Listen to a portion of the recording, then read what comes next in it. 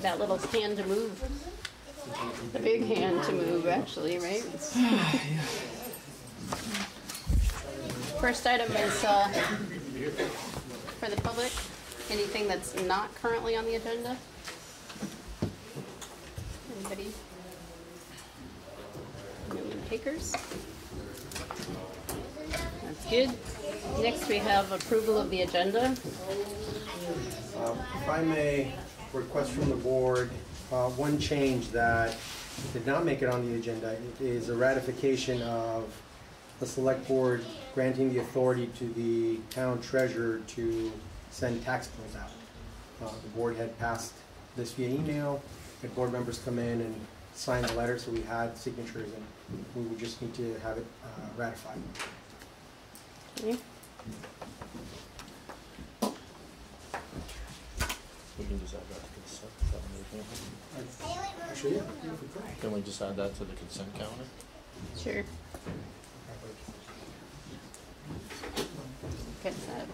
We're ratifying the treasurer's authority to send out tax bills to the consent calendar.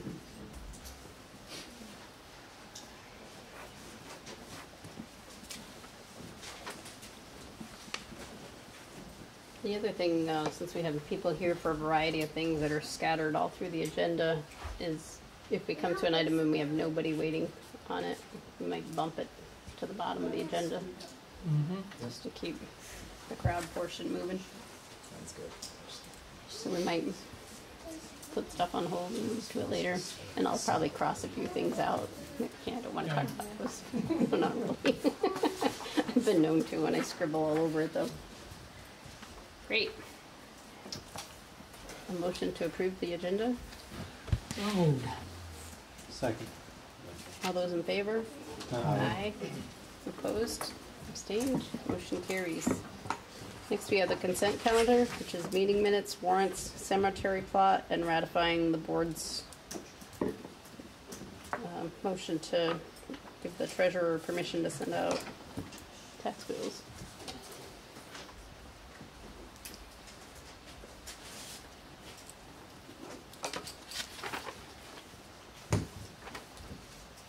Your turn. All right, I move we approve the consent calendar. Second it. Motion and a second. All those in favor? Aye. Aye. Opposed? Abstained? Motion carries. New business. First up, we have a briefing from EC Fiber. We have, just to share some information with the board, this is a part of the ongoing conversation regarding the request to establish a ready district within a neighborhood of the town. For the board's request, we reached out to EC Fiber and invited Carol, the executive director, to come in and speak to the board about EC Fiber's work, some of their priorities, and then also to speak briefly on potential relationship, if any, between EC Fiber and a ready district. You have Carol? Shall I? Oh, perfect. Okay. So EC Fiber is the East Central Vermont Telecommunications District, and it's a district of 24 towns, of which Randolph is one of those towns. And its mission is to build fiber to the home internet access to all the premises in those 24 towns, but starting with those areas that are least served. And so the areas that are densely populated with cable have a choice already today, whereas other areas do not. And so we're building the outskirts before we're building the town areas. And we have been building, in the last 3 years or 2 years, 250 miles a year. Our intent is to have 1,400 miles of fiber complete by the end of 2020. And that would include all of the outskirts of Randolph. So the cabled areas we will get to after that. Those, we understand the need to have a competitive situation in those areas, and so that's not, we certainly will cover those, but that's at the end of our initial build. We've built 700 miles thus far. We have another 700 to go. It's been a great process. For all of you who have followed EC Fiber, you know that the first 300 plus miles was built with individuals contributing in $2,500 increments for us to be able to build to their areas. And when we were in that process, you know, this kind of spider web effect. That's where we were 3 years ago. But now we have whole towns built. We're continuing to build whole towns in the most rural areas and the outskirts of towns, sort of the donut of a town, in other areas. So this past year, we announced that we would be building in 2019. We have to always be 18 months in advance in order to get access to the poles. But in 2019, we'll start construction in 4 towns to complete those towns. But then an additional 80 miles of fiber will be constructed in areas just like these areas, meaning areas in which there's a great need, but because it's not the whole town. We left these 80 miles to make sure that we could cover some of these areas that have a great need, but are in towns that have a cable franchise, but not necessarily in these areas. But in any case, our commitment is to have all of these unserved areas finished with a fiber to the home solution by the end of 2020. And so that's the direction we've headed. Our capital builds are financed with municipal revenue bonds. We don't ask the towns for any financial help in doing this. We have been able to receive revenue bonds for 3 years in a row. I think it's right around 30 million thus far. So there's no individual here in this town that is taking a risk. And we all know that once we're complete with these builds and are settled as a district, then the conversations amongst, within the district will be about, do we lower rates? Do we provide for those that are more economically struggling so that everyone can have access? You know, so what is it that we're going to do after we complete the builds and we have excess revenue? So that would be the step that we look at. In 2021, we'll be looking seriously at a different business plan for the cabled areas. So just to give you an idea, in the unserved areas, our take rate is generally about 40%, 50%, and it costs us about $30,000 a mile to build. In the cabled areas, it costs us about $40,000 to $45,000 dollars to build a mile. 40,000 to 45,000, yes, to build a mile. And it's about a 17 to 20% take rate. Yes, they're more densely populated, so it's a whole different business plan. But that's our intent, is to start looking at that when we get to that point. So when I look at this district and the purpose of the district, I'm a little concerned that there's a similar reason for wanting to create the district, to get this area covered, which we will be covering, and to make sure that you understand the timing of trying to bring something like this together. So when I said it takes at least 18 months, it's because it takes at least 9 months to a year to get permission to be on the utility poles. So even when you start the process, after you've collected all your poles, after you've done the design and engineering, and you've submitted your pole applications, it could be a whole other year before the current utility pole owners allow us to be on the poles, license us to be on the poles. And then it takes another 6 months or so to build in a given area, 6 to 9 months, to build about 250 miles. So it's a long process. And by the time you were to start this process, we would be done with it. I guess that would be my take on that. Now, sure, there are some things unknown. You and I both don't know what this economy will do. Right? Hopefully, we won't see a 2008. What we learned in the last revenue bond market is because of the changes to the economy and some of the taxation, we were actually able to sell our municipal bonds in the market in less than 2 days, because there aren't a lot of municipal bond offerings out there. And so we, mostly the entities buying our municipal bonds are insurance companies, financial institutions, you know, those types of a long-term investment buyers. So if we were to, this ready district wants to come in and be created, and it would give them the ability to basically tax themselves or charge a fee to themselves to pay for this infrastructure. What's the downside to us allowing them to do it? That they are expending funds that they don't need to spend. But it's their money, right? It is, and if it were to occur, then that would be an area that would be covered and we wouldn't need to do that. So they're kind of helping you by getting that area up and going quicker. They're not helping us. So you don't have to then focus on that. You can focus on another area So that I needs guess it it. would be what would have to happen is they would probably go out with an RFP. Others would respond. There's no guarantee that we would be their choice. And now you have this entity responsible for a utility and looking for an operator. Unless they choose to have a Comcast or a CCI be that entity.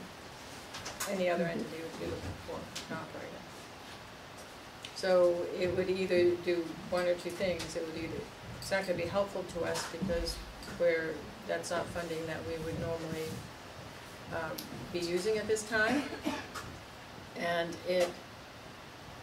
if they chose to go a different route, then we would just remove it from the district.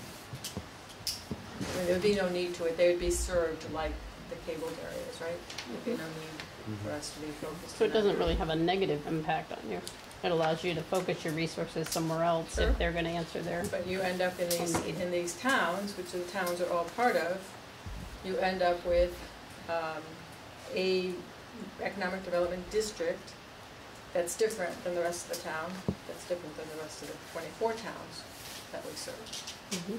So it's altogether a possibility, but I don't know why individuals would want to raise money and pay for that by way of taxation of some sort when this is a network that would be built without that.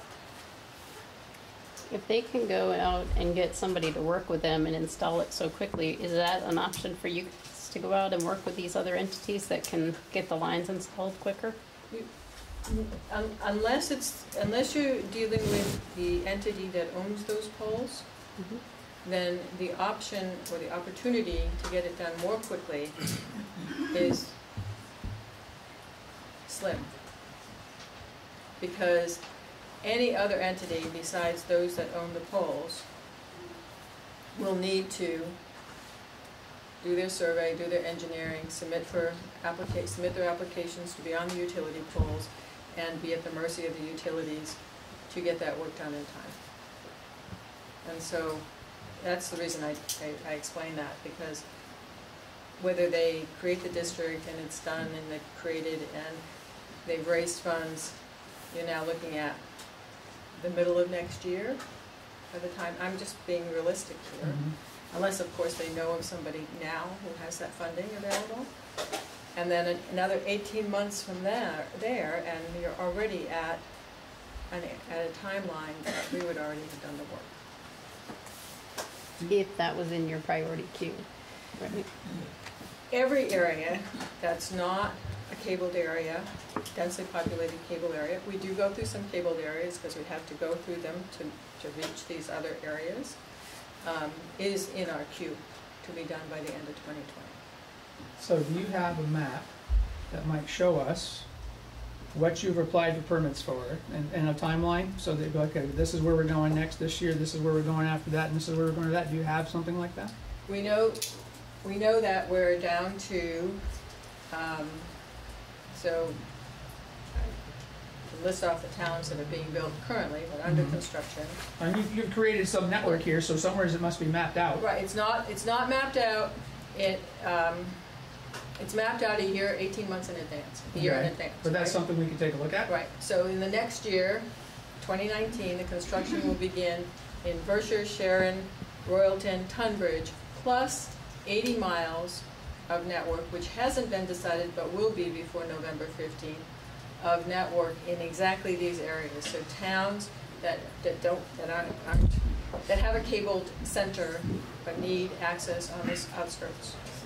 But this road, then, this district must be on that 18-month plan. Yep.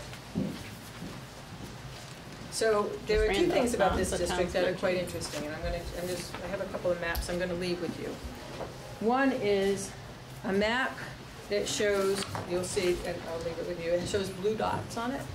And these are the locations that the state of Vermont has determined are in need of high-speed internet access. And when you look at those areas, you'll see exactly where they want this ready district. The second map, and this is one of the reasons, this is how we determine where we're going next, is the same area, and the red dots indicate who has expressed interest in EC fiber. I'm gonna say, there's a little bit of market study going on here too, right? So we know who has expressed interest in that area for EC fiber, and the two things that we look at when we determine where to build next is how many individuals in that area has expressed interest, and how much of a need is there.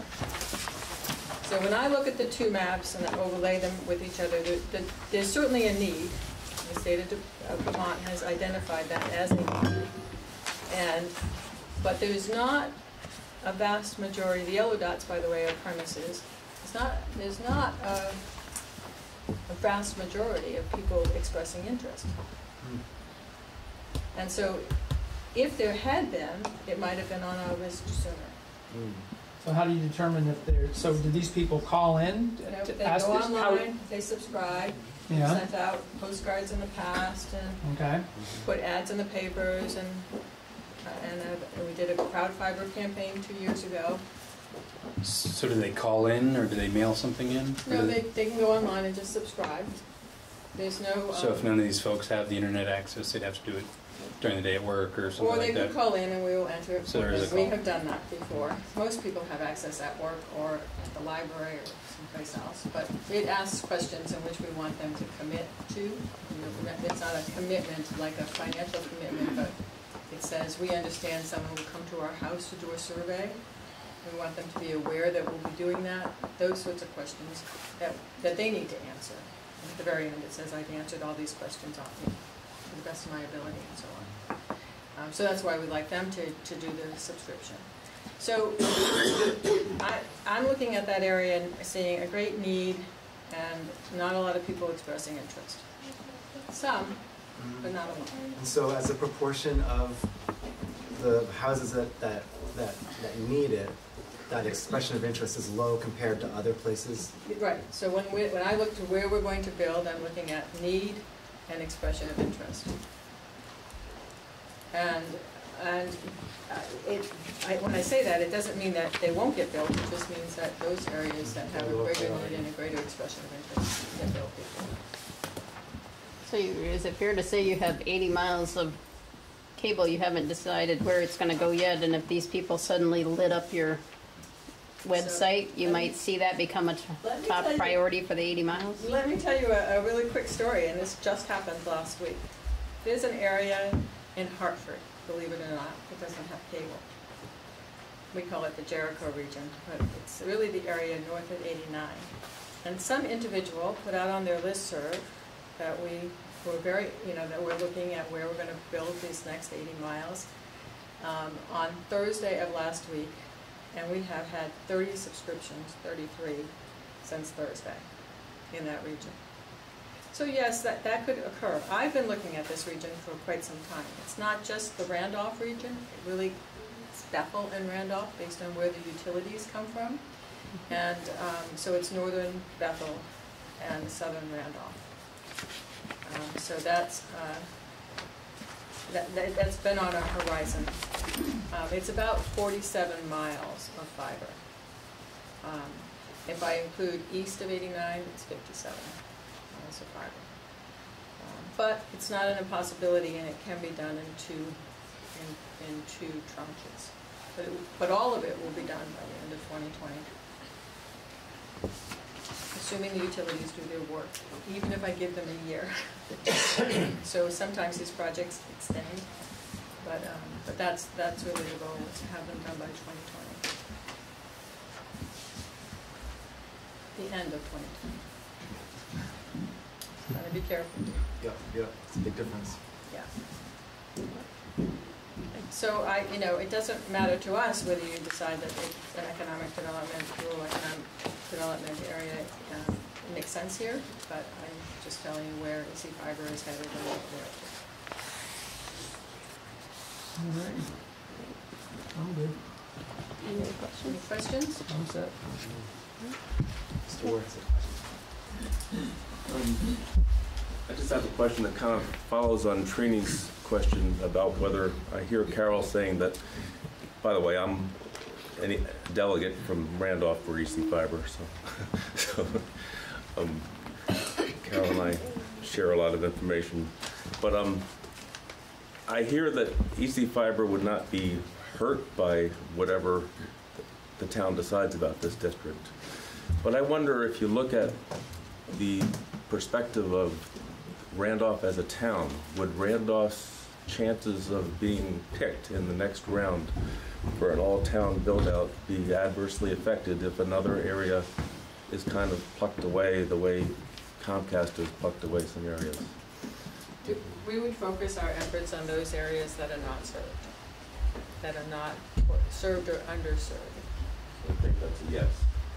So in the same way that we would put the center of Randolph towards the later end of our builds, we would put that out there as well.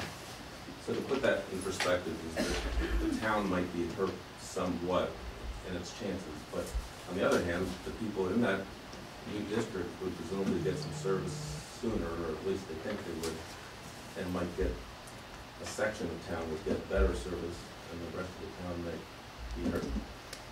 That's how I'm choosing to interpret it. If they chose a carrier that already owns the poles. How would the rest of the town get hurt? Because the rest of the town wouldn't get service. It's just that one portion of it. The rest of the town would still be shown as not served. Is it a volume of unserved that you have to focus? No, when I look at this area and I look at the way the utilities feed this area today, some coming up from Bethel and some coming down from Route 66, so from that intersection, it takes out a piece of the town that may indeed serve other areas. I don't know if I can explain that correctly, but your utilities follow a certain pattern, and now if we build to the edge of the district, right? And yet the same utilities feed on the other side of the district, that creates a challenge. So similar to if I'm going to feed a piece of Randolph and have to go through the center of town. And there are some areas in which we're going to have to do that. Well, the situation's a little different in Comcast because I'm one pole away from Comcast and I can't get service. But I'm right down 66 and there's other residents in the same boat there. So, but you don't have a plan to come that way, so. 66 between what and what?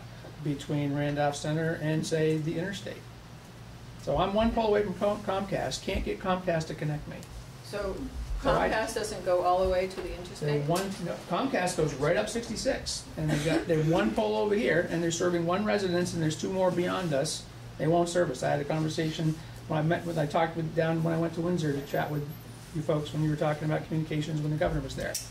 And I've heard nothing yet. No one's gotten back to me about it. They said, oh, well, maybe we can help fix that. Well, and nothing's occurred. So, but you folks aren't going down 66, are you? At this moment in time. Right now you're not. No, but for us to serve, you're more familiar with your town in many ways, and I look at it on a map all day long, but for us to serve the area that's sort of north of 66 as it comes into town, right, and east of Braintree, we have to go down 66. And so we will be doing that. You'll be going down 66 eventually. Because right now you're going across the interstate bridge north of 66, correct? We're going up much further north. Right, you're Crossover much further on north. the crossover road Right. up above. And that was part of the, That was to pick up that neighborhood, those neighborhoods up there. and that actually was, the funding for that is through the broadband business district, through the state. They built that. We have 48 strands of fiber on it, but they built it. More questions from the board? Yeah, just one other, and so I guess what you're saying is, by the end of 2020, this area where folks want to create a possible ready district, it's going to be served by EC Fiber, one way or the other. Right. And so the residents in that area, they're going to have access to fiber through EC Fiber sometime between now and then, no matter what happens. Provided they haven't contracted with someone else to bring them fiber to their home. Okay, and so if they do, then they could then they would have to wait until you start working on the districts, the areas that are already served by some sort of broadband. By But they would- source of real broadband. But they would get it eventually. Yes. Okay. Great, thank you. You're welcome. Thanks.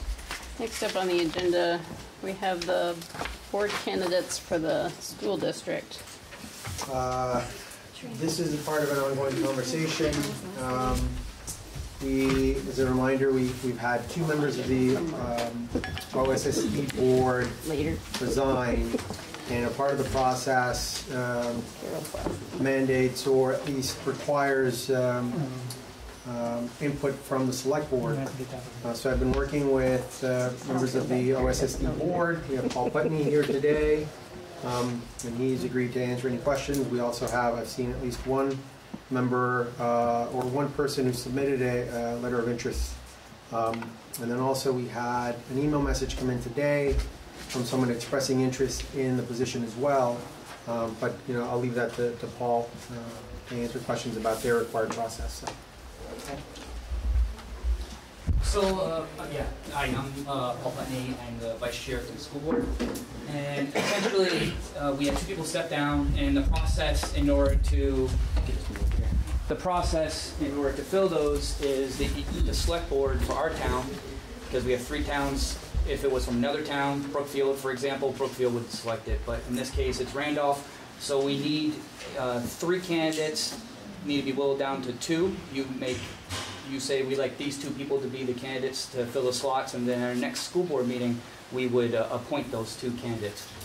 As long as there wasn't something that we saw that we said, hey, these 2 candidates are unfit to serve.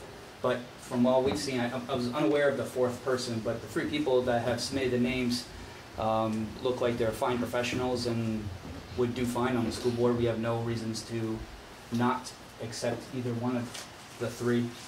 The only one that stands out to us is Ann Kaplan, just because she was on the board already for a number of years and knows the process. And we already have 2 new board members from the last election, and so we're going to have 2 more new ones. It'd be nice to have somebody who was previously on the board to help us with processes and stuff. So we'd have essentially 1 new board member instead of 2 brand new board members. But otherwise, all 3 are good candidates. I can answer anything if you do have any questions. So, the 4th candidate, tell me a little bit about that process. How did you solicit? Well, so the school board put notices out on the Herald and also other sources, I'm not sure if Valley News and other places, but notices went out. It was a 30-day period to submit interests through email or through regular post. They received several, I believe 3. This morning I noticed an email message that had come in, someone who was expressing an interest in participating. In the email message, Elaine Millington had been CC'd, and so I encouraged the candidate to reach out to Elaine so that they can become familiar with the process. At that point, I didn't feel it was my place to say, well, absolutely apply, because the school board had set a 30-day period for submitting paperwork. So I'm not sure if they've had the opportunity. I know Elaine replied to the email, but I don't know if you've met with the person I spoke with them. Okay. So that's the 4th person. and I don't know how the school board would like to handle that, or if at this point it would even be considered because it's beyond the 30-day wait period, or the 30-day notice period. What's your preference with the fourth person? I think I would prefer just pick one of the three that we're aware of. Just Maybe because, that's the golden one. What's that? Maybe that's the That golden could one. be the golden Maybe one, they but have the all three kinds we of have experience. seem to be fine. They're professionals. They have you've seen their resumes. I assume they look like they'd be fine. I don't know that what makes a better candidate. Just kidding. There's also an election. There's an election In March, elections there'll in be an March. election in March. Yeah. So these are appointees until March, and then Yeah. in March they'll go through the ballot process like everybody else. Okay, so this is just filling out a term temporary. until March. Yep. Okay.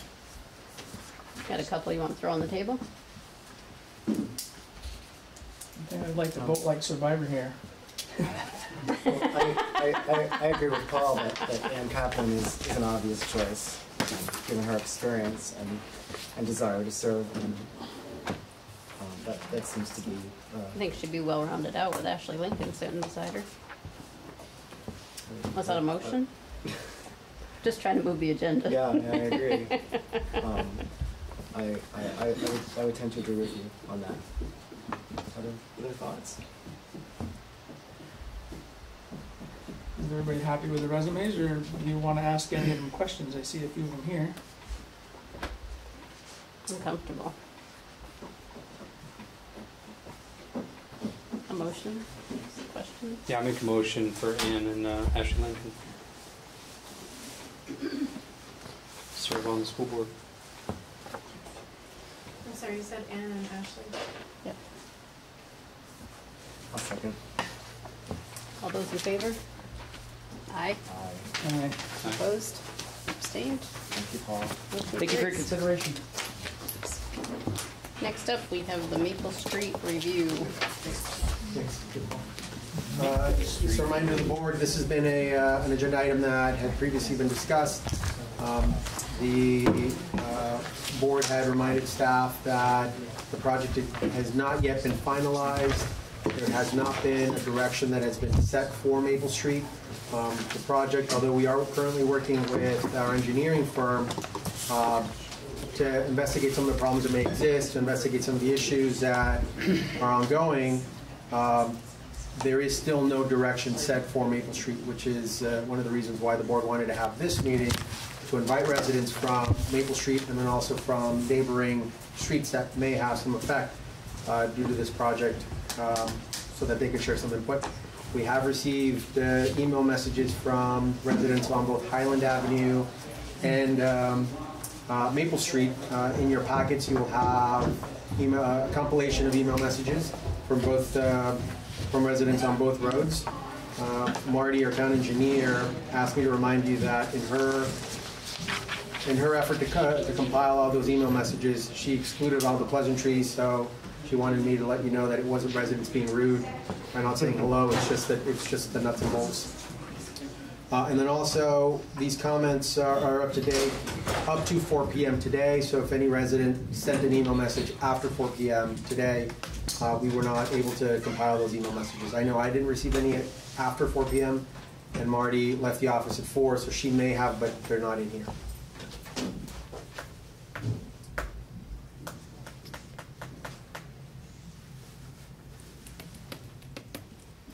We also would like to share with the board that we have a representative from our engineering firm, Du Bois & King. We have Chuck Goodling in the back. He is here to answer any questions that any board member may have regarding movement of poles or narrowing of roads or any other portion of the project.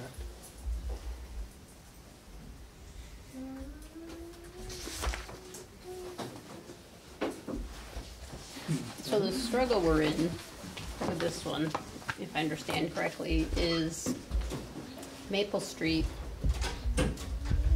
needs to be reconstructed. And Can you speak louder, please? Yep, right on it. The Maple Street needs to be reconstructed. Right. The right-of-way that we need to reconstruct it with sidewalks, we don't own. Right. And in some cases, there's utility poles in the way that would prevent us from even being able to do it without paying also to move utilities That's right. from those and taking property from the residents on that street. That's right. So our option is to reconstruct it with no sidewalks if we leave it two-way traffic. The other option is to look at changing it, which was suggested during one of the meetings with the Maple Street neighbors, changing it to one-way, whichever direction, which would allow for the road and the sidewalk Right. within that right-of-way. And the challenge is that should that road go to one-way, a portion of the traffic, not all of the traffic, would find its way down some of the other streets, which mostly would be Highland Avenue. Right.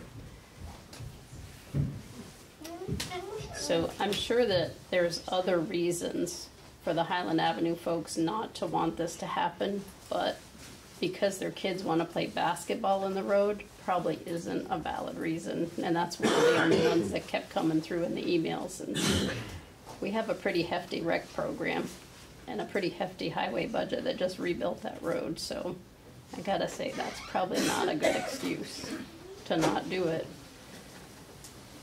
But somewhere there needs to be a compromise, because it's an area, Maple Street is an area where a lot of people walk. And right now where they're walking is in the road. And a portion of the sidewalk on Maple Street is horrible. And if I understand the history from the historian on the street, it was put in when he was a child, so we can imagine how old that sidewalk is. That is payback for your comment about my age when I got here.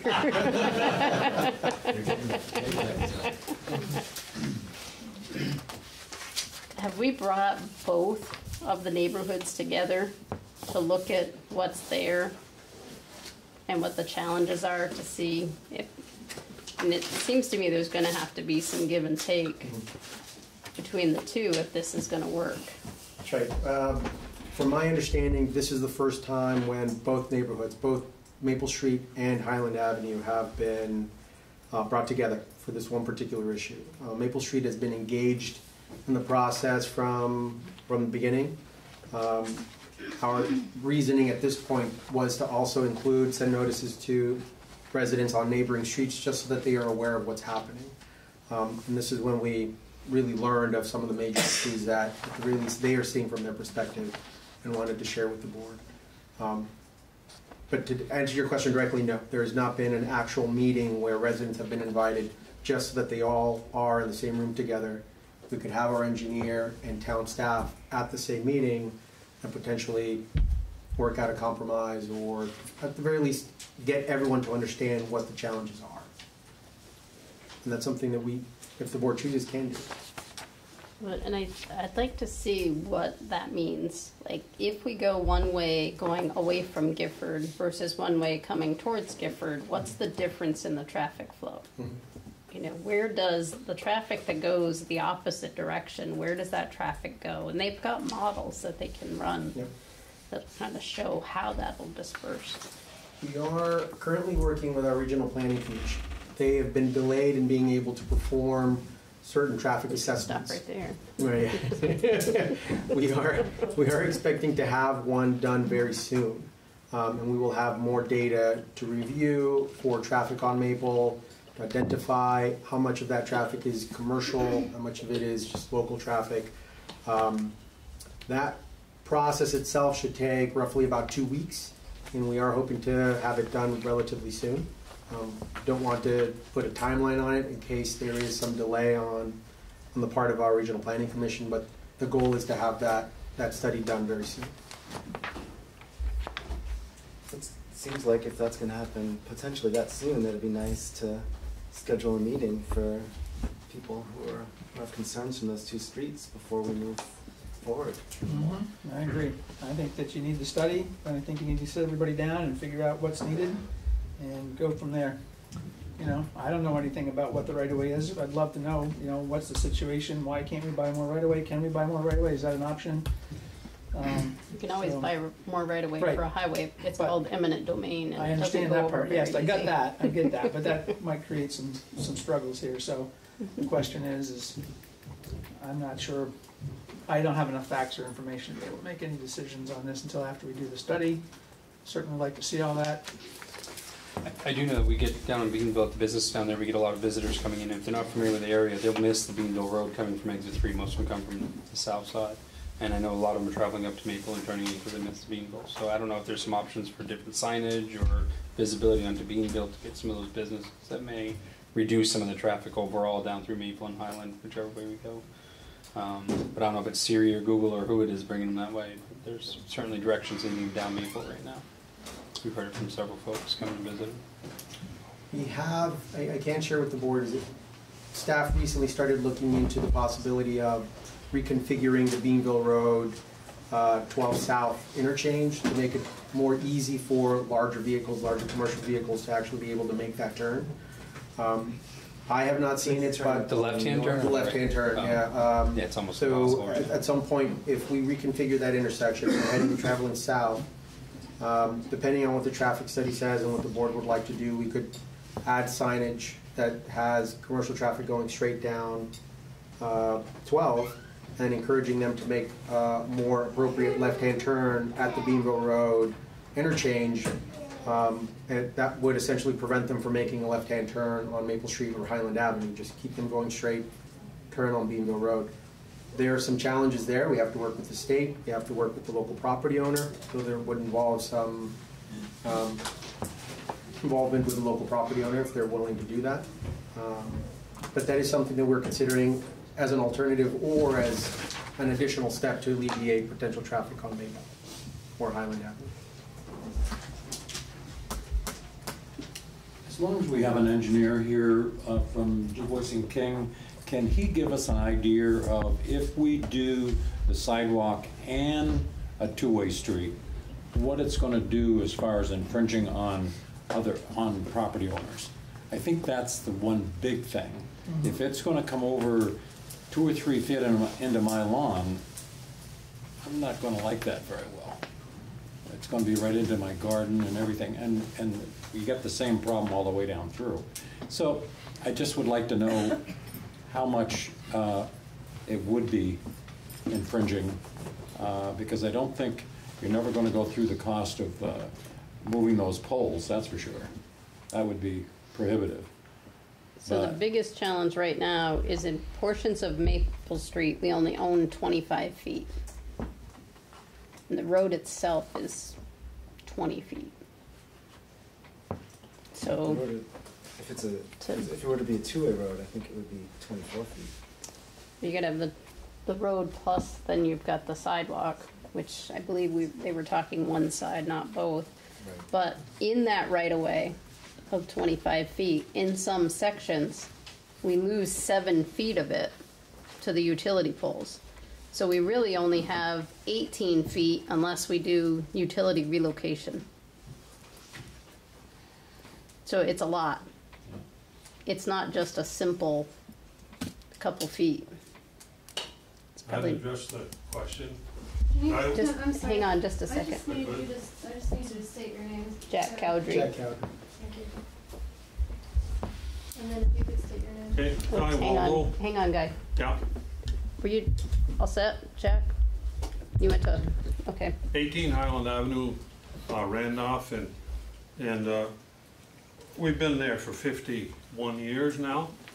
And the road's been rebuilt a couple times. The last time through, we lost 2 or 3 feet, I don't know exactly how much, but of our front lawn, and including there were some markers down in the ground, the pipe deal, the property line markers, they went too. So they came right on to our property in good shape and put in a nice sidewalk. And I don't really know, there's been no impact study on traffic study at this time, which seems a little odd to me that we'd do anything without a study. And the impact on Highland is going to be significant. And I wonder if the board's aware of increased traffic usually drops property values. So I would expect the value of all the property on Highland to go down slightly. if all of a sudden you double or triple the traffic. Because I see no reason why it wouldn't.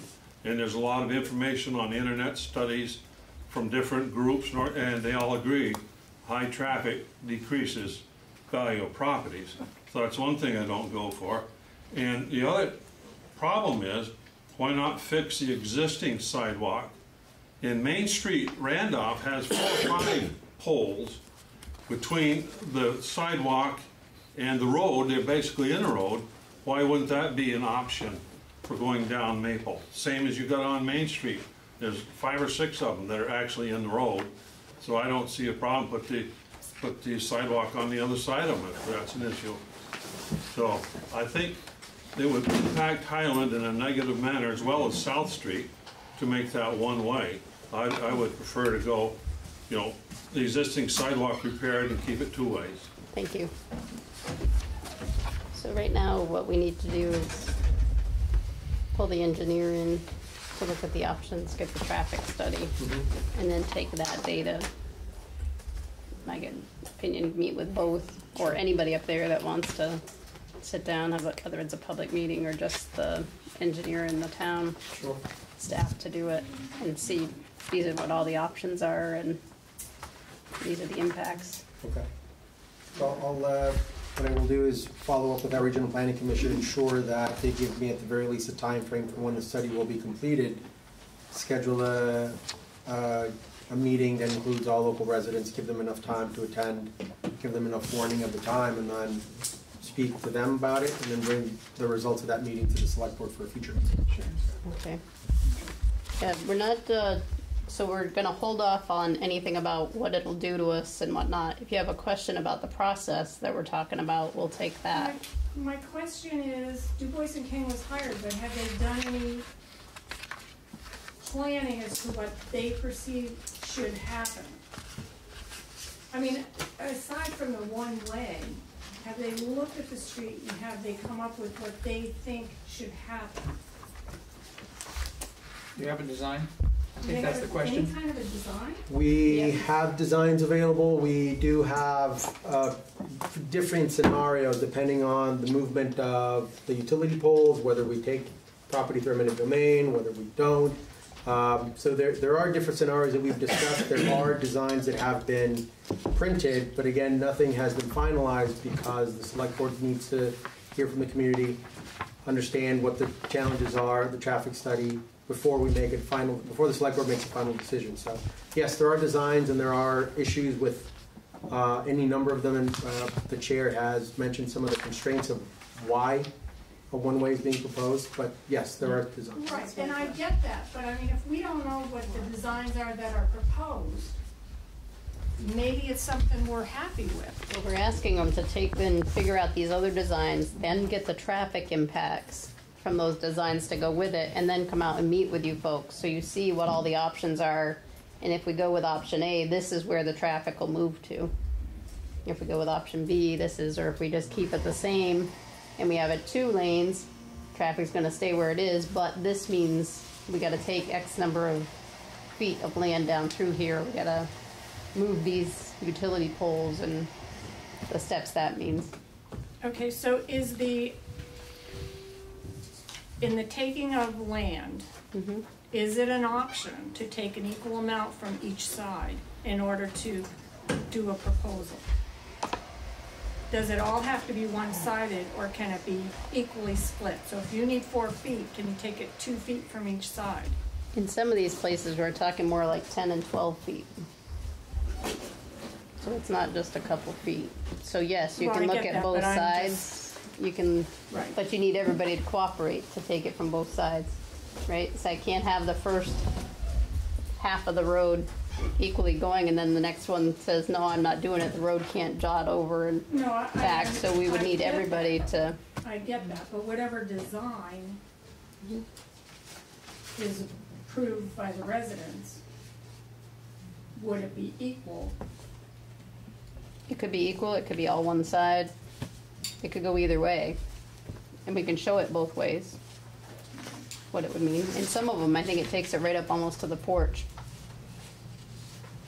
of them to I get think the road the study will area. help a lot. Yeah, I think the We study, have a lot of traffic. traffic study, I think is important. Tractor trailers start at 6 o'clock in the morning, go till 9 o'clock at night. Yep. Excuse me, ma'am, can you state your name, please? I'm sorry, Sharon Lewis. Okay, any more questions on the process? So, Oops, sorry. hang on. it was. You my- state your name so she can get oh, it. Yes, of course. James Owens, 35 Maple Street. It was my understanding from Marty's email announcing this meeting to us that decisions were going to be made this evening. Is it now safe to assume that that's not the case? That's not the case at this point. Okay. Yep. And so there will, once the results of the traffic study are available, then we will have the opportunity to meet with the town along with people who live on Highland and the other neighboring streets, and then can work with some actual facts about where, or at least some good projections on where traffic is going to go and what the actual consequences are of the various design decisions, so that people can say, okay, 10 or 12 feet of property that needs to be taken, or X number of dollars that needs to be spent on utility pole relocation versus one-way or two-way.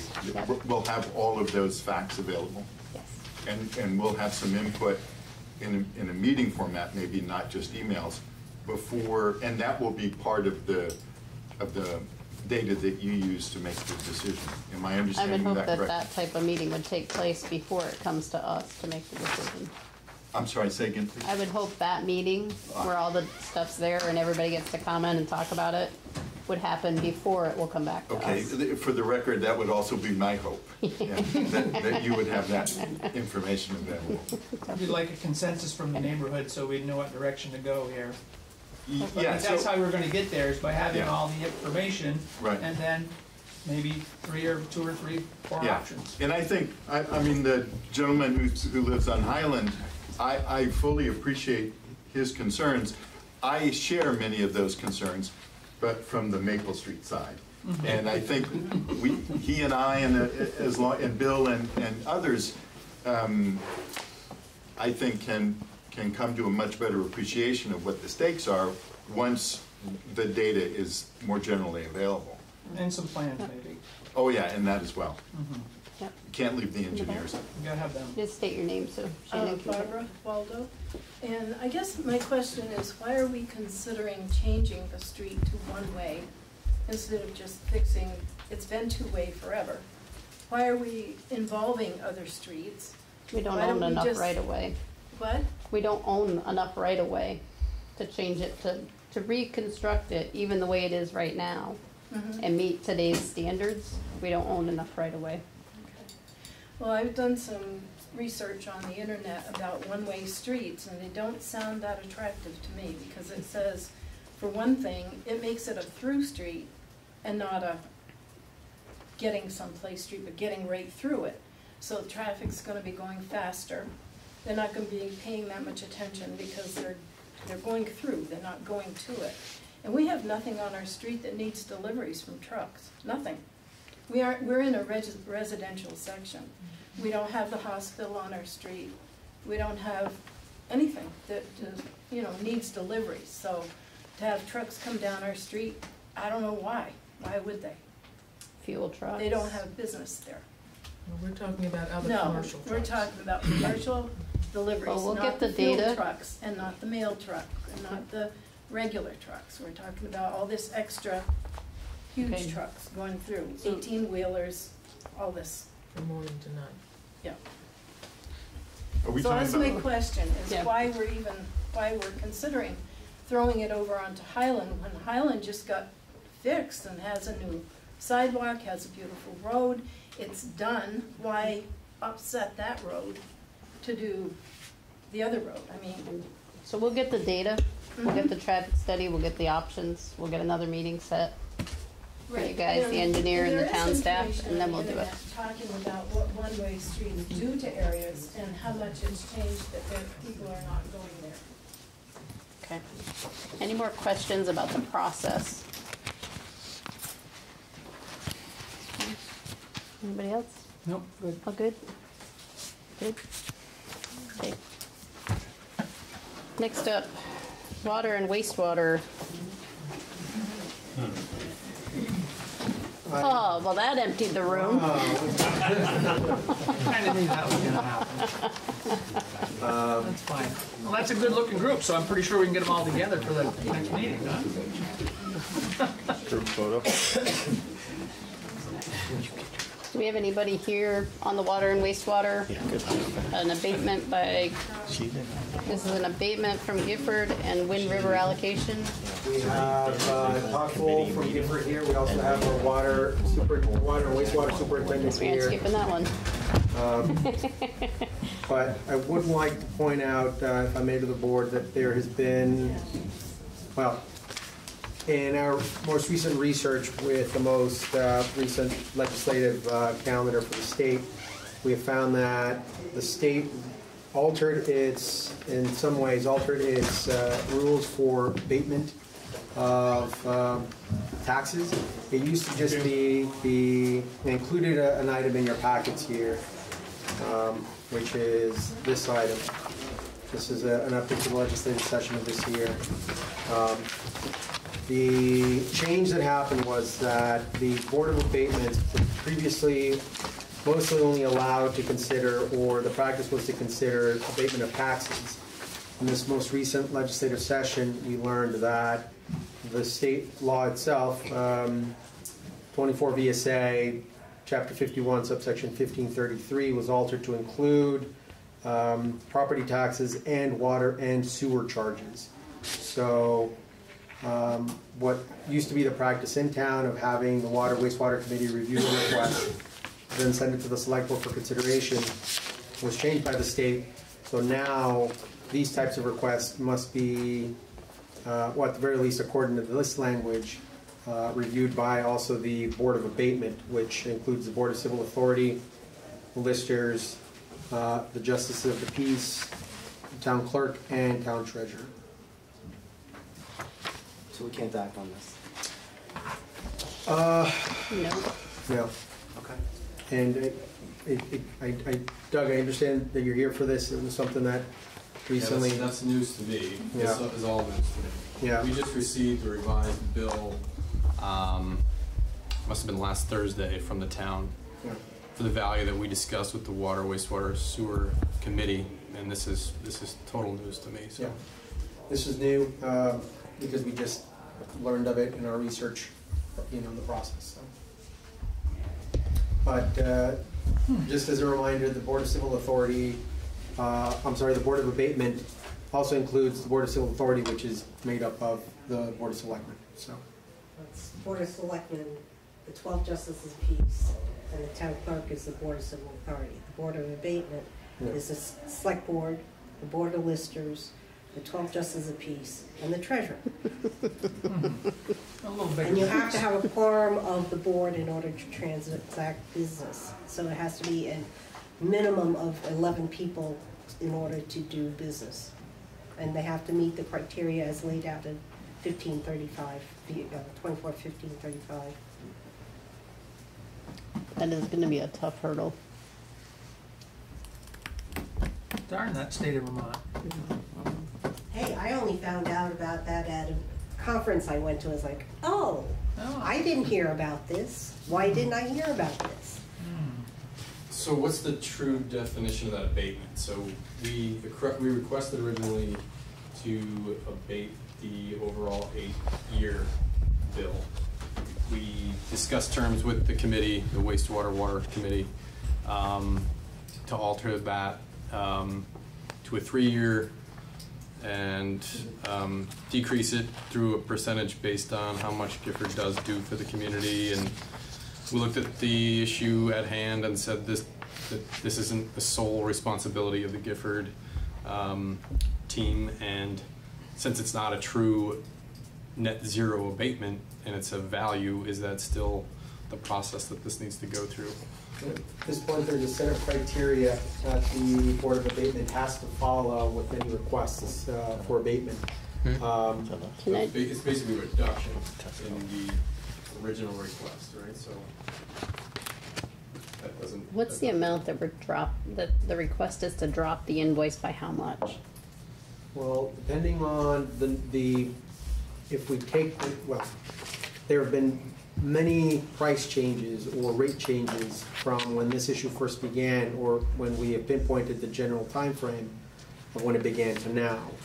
So the range of total cost for water service and wastewater ranges anywhere from roughly $69,000 to $89,000.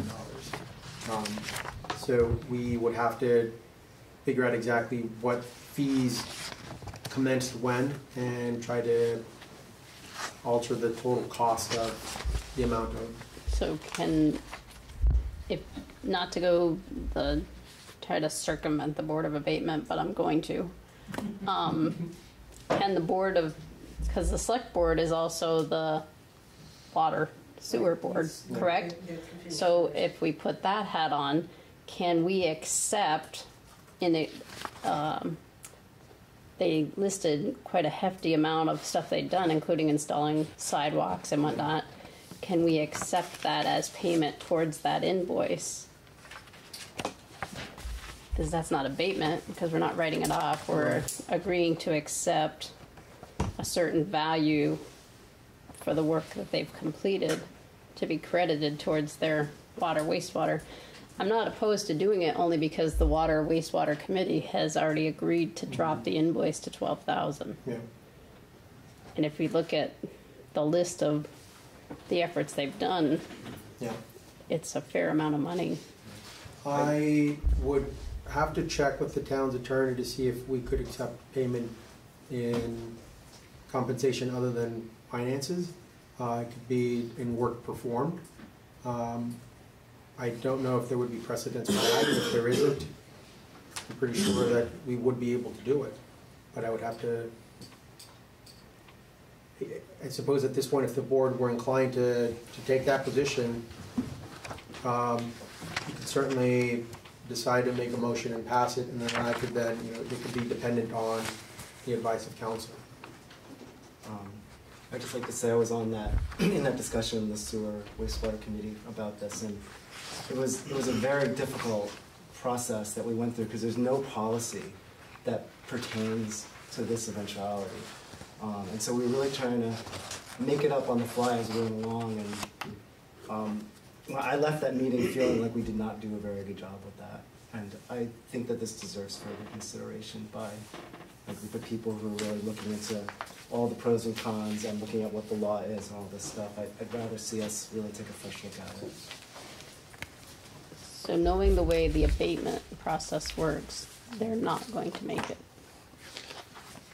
So that decision is one that says they ought to pay the full bill and have no consideration for what took place, because they won't make the criteria for an abatement. There is, yeah, if I may share more with the board, the language in the recently updated subsection does specifically speak to abatements of amounts that have been billed. And in this case, there is a question of whether the outstanding amount of between $69,000 to $89,000 has been billed, or if we just specifically have billed for the $12,000 that had been discussed during the Water Wastewater Committee. So we've only issued an invoice for the $12,000? I believe, Chris, yeah. I didn't actually issue an invoice, we issued a rough number. I have to check with the finance department on that. I think it's a proposal. You guys recalculated it based on the values for the last 12 quarters. Yep. And it came out to 11,000 and change. I do want to say in the process that they used, we are giving people a pretty good method to steal water from us. That was one of the things that it was an afterthought after the meeting, and it was like, we're setting ourselves up for a problem. It was one of the things that I came up with out of that. I'm not saying that we can't do something to, after the fact type deal to avoid future issues with it, but just one of the realizations was to only go back 3 years and take 50% as the bill would set us up to steal water, because all you'd have to do is go put in your own meter, and if we go 3-4 years and we don't catch it until that point, now you've paid for that meter and you've got away with a bunch. But that's one thing that I kind of left that feeling. That was not our intention, I hope we prove that to the committee, that that's not something. No, that's not, yeah, I'm talking about in general, we're giving people an option. And that's. But Trini, are you saying, I was under the impression earlier that we were saying it wouldn't make it through the abatement, that was because of the quorum, but you're saying that it actually doesn't meet. Doesn't meet any of the criteria. for abatement. So what they would have to be is they had to die insolvent. They have to have moved from the state. So we're not going to get either of those. It's a person unable to pay their taxes or charges. They don't meet that one. An error by the listers, which it's not.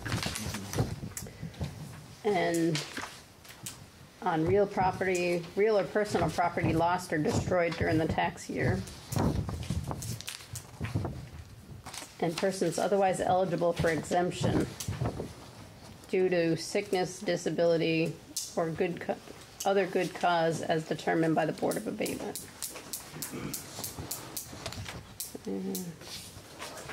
Or a mobile home that's been moved to another town. Right.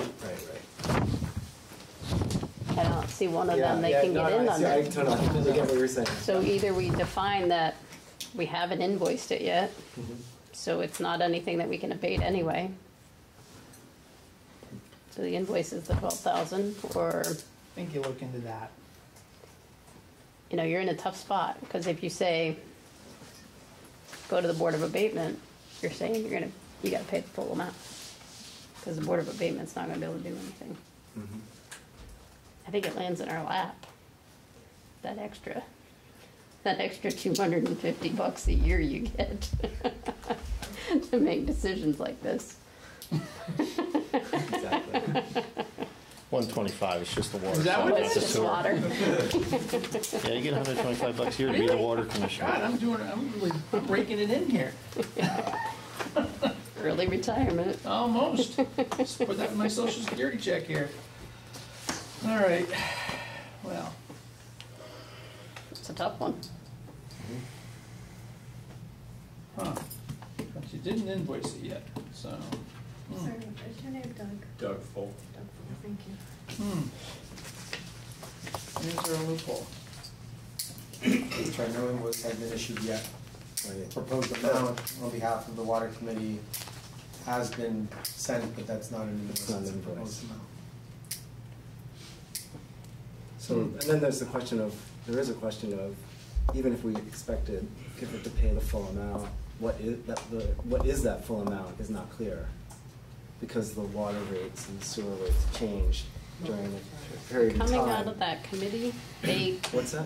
when you came out of that committee meeting, was it consensus that 12,000 was the amount? It was consensus. Whether you feel good about it or not, Yeah, was 12,000 the consensus? It was consensus, but yeah, after we left the meeting, I really had a lot of second thoughts about it. It was one of the hardest meetings I've ever been in, trying to figure out what the right thing to do is, because we had so little guidance from any kind of policy.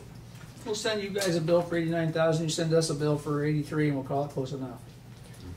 No, 12,000 difference. I just well, yeah, but they're going to come out ahead, So how did you right? get We're down going to pay to for the sidewalks. 12,000 from the 69,000, 89,000? What's wrong with that solution?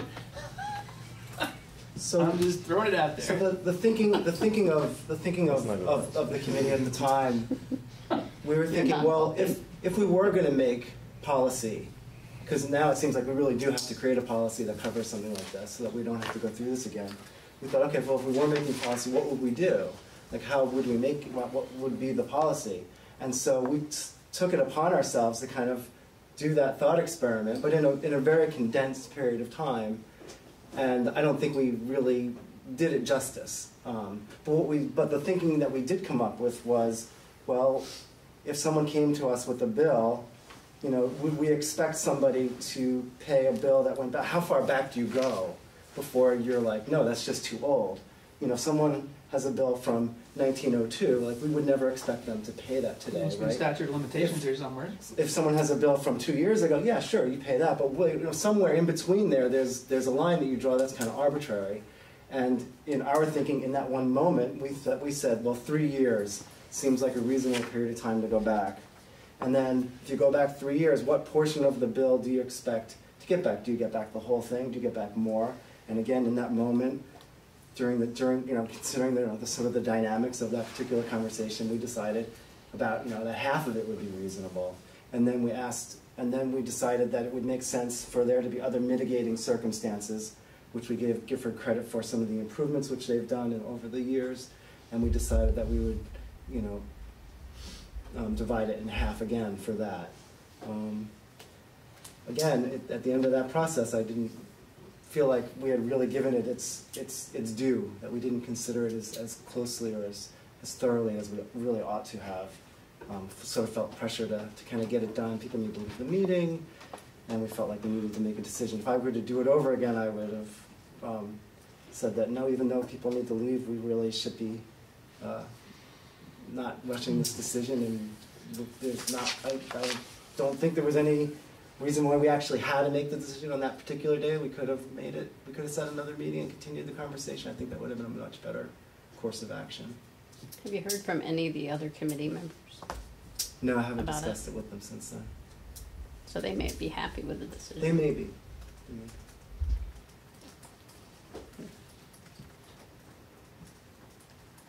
Joyce, since you learned about this change in the rule, have you been given any? I was at a clerks and treasurer conference. But since you learned that, have you been given any insight as to why they put this under the Board of Abatement? Because we can sell a property for delinquent water sewer charges at tax sale.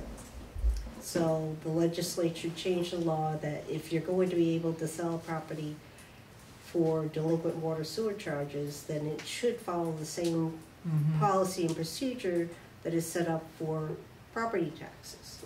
So they changed it so that the language becomes inclusive for property taxes and water sewer charges.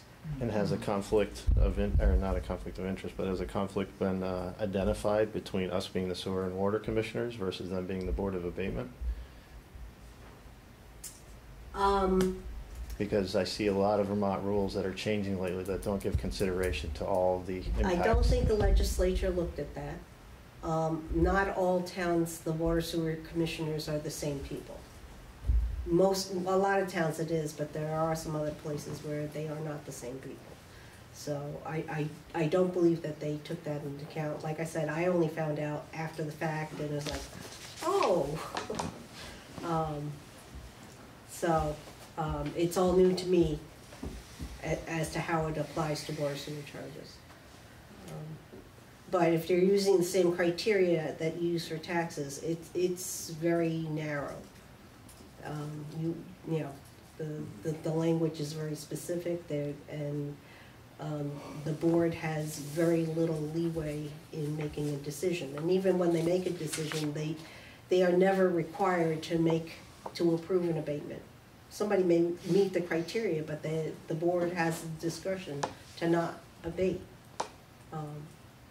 Just because they meet the criteria doesn't mean that the abatement will go forward. The board has the discretion to approve it or disapprove it. So does the rest of this rule have a process for exemptions or appeals? Because one of the things with moving the water and sewer to it I would want to appeal based on failure of equipment. Why isn't that in there? And that's not for you to answer, I'm just throwing it out there. Well, that he could appeal based on the water meter didn't work, it read wrong. Well, we haven't read it in 8 years, we don't know. With abatement, I don't know that it follows the same process as it does with tax assessment appeals. With tax assessment appeals, taxpayers have the right to appeal to Superior Court or to the state appraiser to appeal the decision of the Board of Civil Authority. In the case of a Board of Abatement, I'm not sure if it follows the same rules. That's something that you'd have to find out about. If it did, I would suspect it would probably be that they would have to go through Superior Court because the state appraiser has nothing to do with water sewer charges. Registered on the meter. And to appeal to Superior Court, it's like a $295 fee to file an appeal? I believe there is an exemption for a misread. So if there is a misread of the meter itself, I don't believe that would necessarily fall under this requirement. And that comes to mind because I did have a conversation with staff regarding whether a non-read, for whatever reason, whether there's miscommunication between whether it was a primary meter or not meter, constitutes a misread. From my interpretation, a non-read doesn't constitute a misread, but staff felt that it could be a misread. So there are exemptions for misreads of meters, and that falls under a different process than the Board of Abatement. But the challenge here is... But they're not asking for an abatement, right? No. The question before us isn't an abatement, it's whether they should be billed for the usage registered on the meter, and if so, how much and on what schedule. Right. So we're really not, abatement doesn't come into this unless we decide, what they're asking us to decide is how much should they pay. Yeah. And what we're being told is that the Water Wastewater Committee met on that and set 12,000, rushed, not feeling good about it afterwards, I get, but the ball's in our court. That's right. To say this is how much they should be billed for this incident.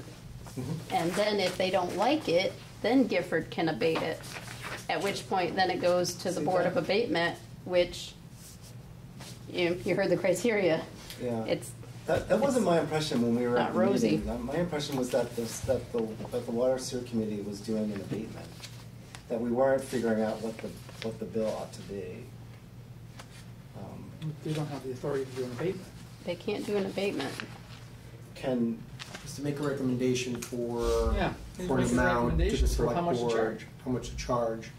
I think the way I'm understanding and is, Trini, you're correct in that at this point the discussion of the abatement is a step beyond where we are now, and that because we have not issued an invoice, because the town has yet to tell Gifford, this is how much you have to pay for us, or pay us for the usage, there is no invoice, there is no abatement request.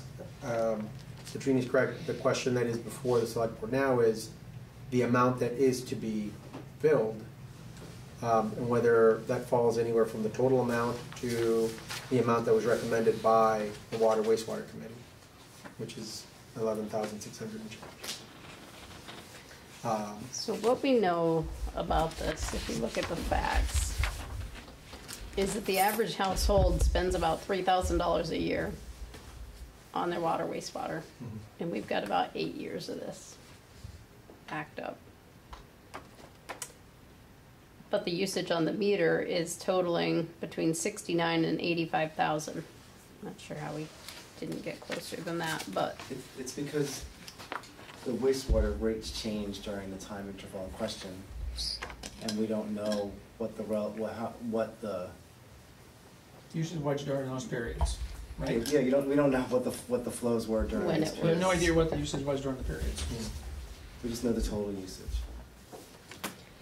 But we know that if it was a home, and if we said this was a residence for 8 years, $3,000 is 24 grand.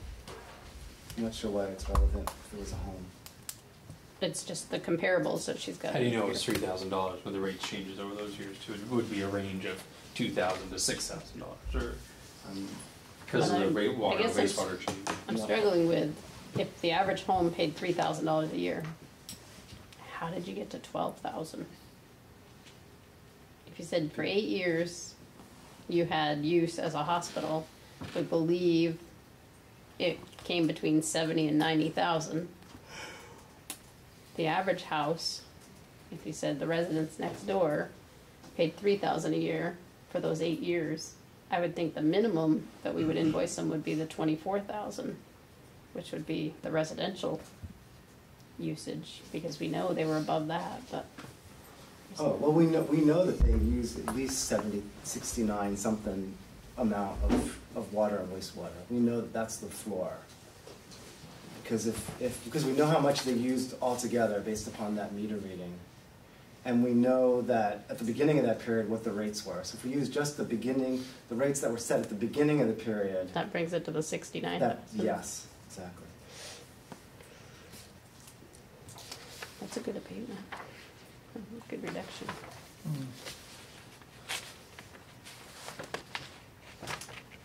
Is the committee working on a new section for their rules and what to do next time? So we calculate this the next We time. sure need to. We need to. It'd be much nicer to have a policy for this and not be making it up on the fly. So do we have a, kind of, to take this the other way so this doesn't happen again, do we have an inventory of all our water meters out there? And I'm gonna assume no, because this is the second time in 3 years that we found a new one for Gifford. Right? So I imagine it's happening somewhere else. So do we have a way to check what we're metering and what we're putting out of our reservoirs? Wouldn't that be the easiest thing to all of a sudden find 89,000 gallons a year or something? But you get a lot of leaks. Well, Yeah, no, I get that on the leaks, but Our meter reading system is too primitive. It boils down to. To go around, you'd literally have to read the entire town every day, probably, you gotta go for probably at least a week so you get some numbers to compare. And then you'd have to do a week of pumping, and you couldn't read the entire town in a day. It's just not possible. It takes us 2 days for for 2 of the routes to read it. And when we're divided into 3 routes. Our meter reading system is just not capable of it.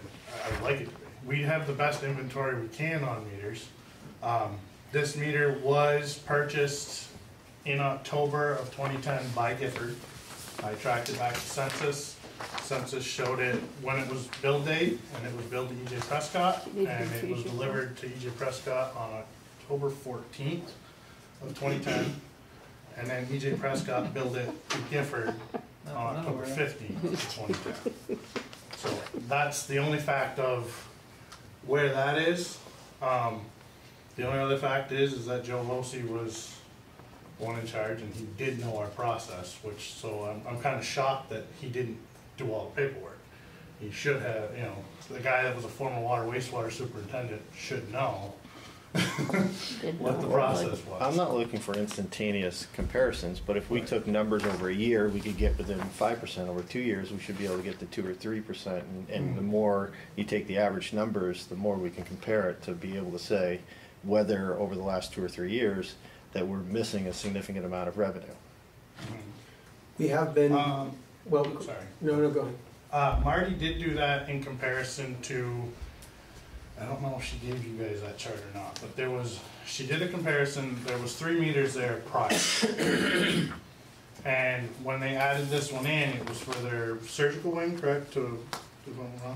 For sterilization water. Instead of sending it through their softener system, then up there, they added that in to go up there. So then now there was 4 meters. There was a drop of about 180 some odd units between those 3 meters when this one came online. And it kind of falls in line. This meter averages out to be about 202 a quarter, based on assuming it was installed as soon as they got it, and starting with, I believe, the December 2010 quarter. And it was installed next to 2 active meters, right on that wall. That photo was attached to that. Did they go read the other 2 meters? Yes. And this one's right beside it, and they Correct. didn't read this one? There is one item that I did point out during the Water Wastewater Committee is the potential crossing of language or word usage. In that same meeting, we had a Gifford representative who said this was a primary, secondary meter.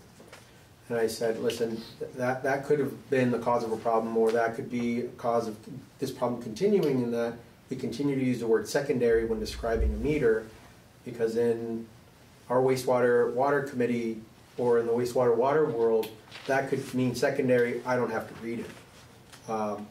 But then the argument is, well, I said primary, secondary. And so that's still continuing now, and it's something I pointed out during the meeting. I said, let's drop the secondary altogether. If this is a meter we have to read.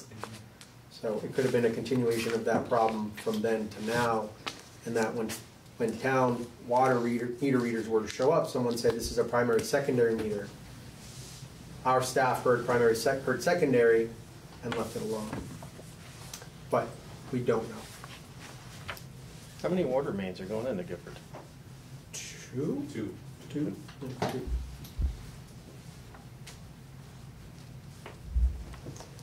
Sounds to me like there's enough to go around on this one.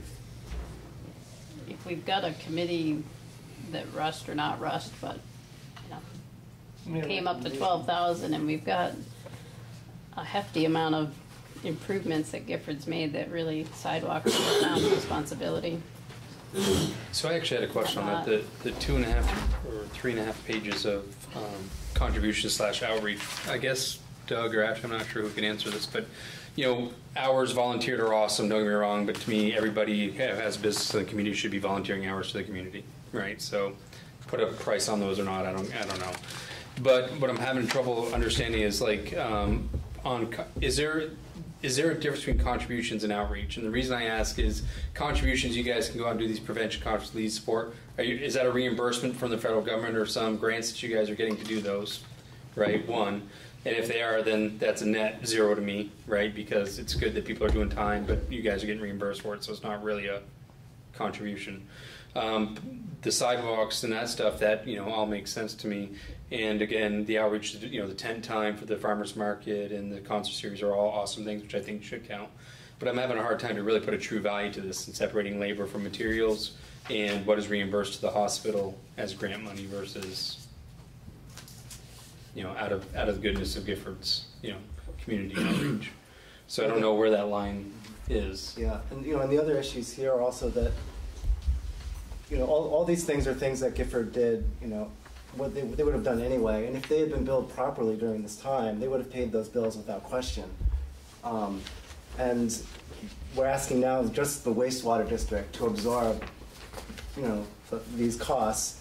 And the benefits that are spoken of here are benefits to the entire town or perhaps even the whole region. And we're asking the wastewater district themselves to foot that whole cost. Yeah, some of those you're right, but like the sidewalks and paving Maple Street and doing the survey of where the utilities are located, those are town responsibilities. Sure. So those I think are hard numbers that we can work with. I agree that all the other stuff is. Right, we're it's still asking. Great for we're the still asking just a it's portion of the town to then absorb that cost, not the whole town. Oh, because you're saying it's coming out of the water, It's just wastewater budget exactly. only. Yeah. Yeah, I get you. So what was the recommendation, 12,000? Yeah. 11,000, almost 12,000. Yeah. So whatever that number is, I'm gonna make the motion that we use that number and that's what we will bill them for.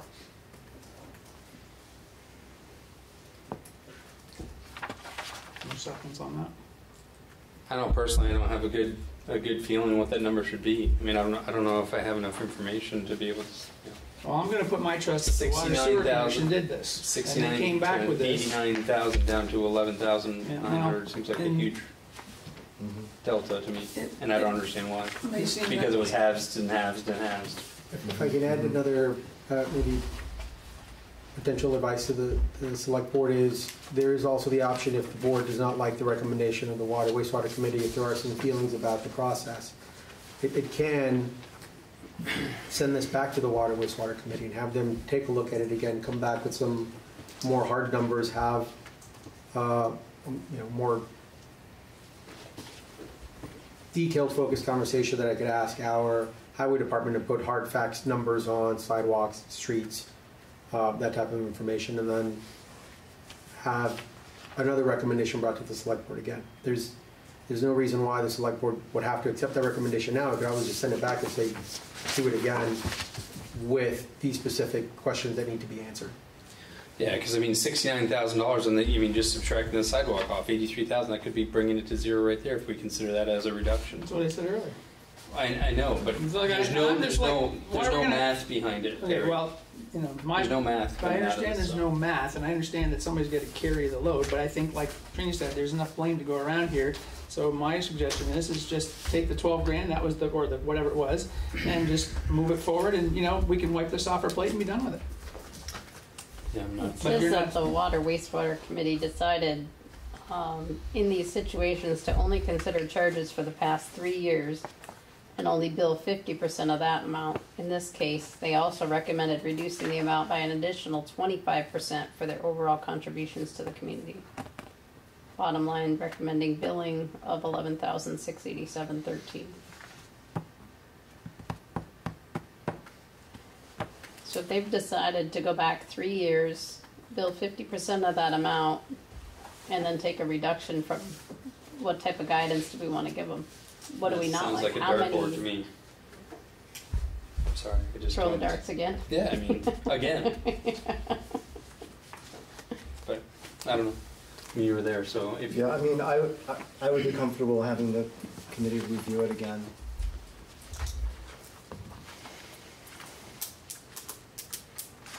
Okay. It's not a rush, right? No, they're not going anywhere. And how would Gifford But feel if we budget-wise, they'd invoiced probably them like for to the know. 12,000? Yeah, That's all. but it's a substantial chunk of money You for would the feel comfortable with that wastewater amount? system, and it seems like it'd be worth giving it a good due process, since we're not really in a, What was your it's not question? time urgent. I asked him if Gifford would feel comfortable with being invoiced for the approximately 12,000.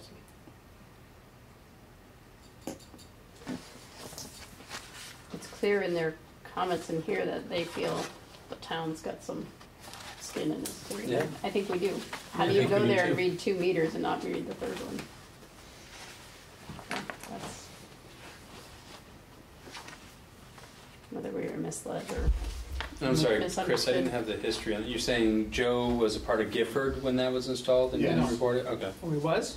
Yes, Joe Losey had left, he left the town of Randolph, water wastewater superintendent, went to Gifford, he was in Patrick's position, who was the facilities manager. Mm-hmm. The plot thickens. And I also, if I did give this impression, I would like to apologize, but I didn't mean to give the impression that Gifford had done anything to attempt to mislead the town. No, that's not that. I just wanted to make sure that I stress that it could have been a language usage that at Gifford, maintenance and meant primary, secondary, you should read it, and in Randolph, water, wastewater meant you didn't have to read it. So if I did give the impression that Gifford was trying to mislead the town and the wastewater department, I apologize, that's not my I intention. didn't get that impression. I'm fine with it, that's not the case. So what do we want to do? Well, I don't think there's an easy way to calculate it any way you should look at it, whether you go over an average. And the only way you can accurately throw a number at it is to bill the entire amount, and I'm not sure that's fair either. So if Barry was to make his motion again, I would probably second it. Well, I'll Motion's make it, still on the so table. no motion is moved. I just think that over the years, we've done a really poor job with things like this, and we need to figure out a way to reduce the possibility of it happening again. Because I'd much rather see the committee this is the send- second time with them Yeah, for a significant amount of money again, which was our fault again. I don't agree that it was our fault again, though. If their employee didn't do the proper paperwork for the staff, then maybe some of our fault, but not, certainly not all. Is your motion still live? My motion's alive. I'll second it. A motion and a second to invoice for the 11,000 and change, or 12,000? What was the motion for? The 11 and whatever's on the sheet. 11,687.13. Yeah. Your seconds for that amount? Yes. A motion and a second. All those in favor? Aye. Aye. Opposed? Nay. Abstained? Motion carries 3-2. Next up, we have Wind River wastewater allocation request.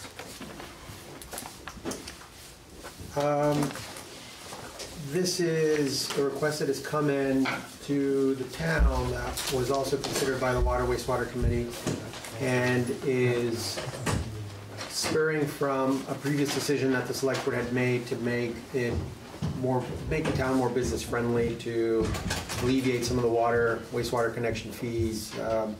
Once the select board had taken action to alter some of the impact fee language that previously existed, we were approached by Wind River Environmental in an effort to try to purchase additional allocation in wastewater, because that's the industry that they are in.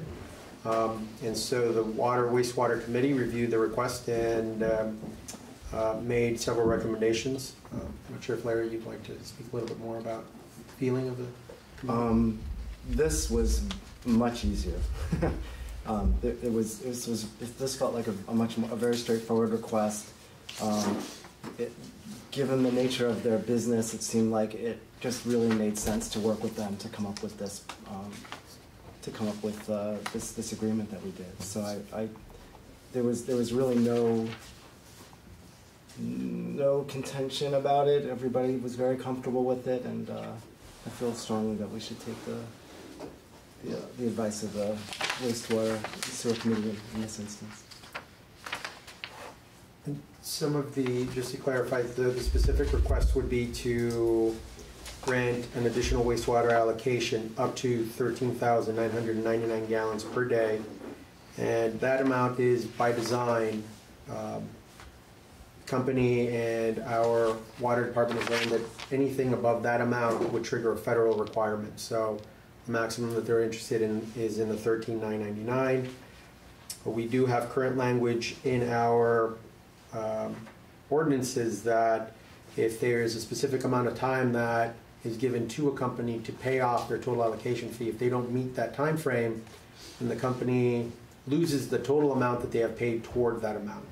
So Wind River is hoping that one of the requests is to grant them a variance to the existing language that says if they paid 99% of what they were supposed to pay within a 5-year period, but can't pay the rest of it, the remaining 0.01% until 5 years and a day, that they don't lose the 99% of the amount of money that they've already paid toward it. They'd like to have that amount just contribute towards the allocation that they've requested. And get the allocation on a prorated basis. Exactly.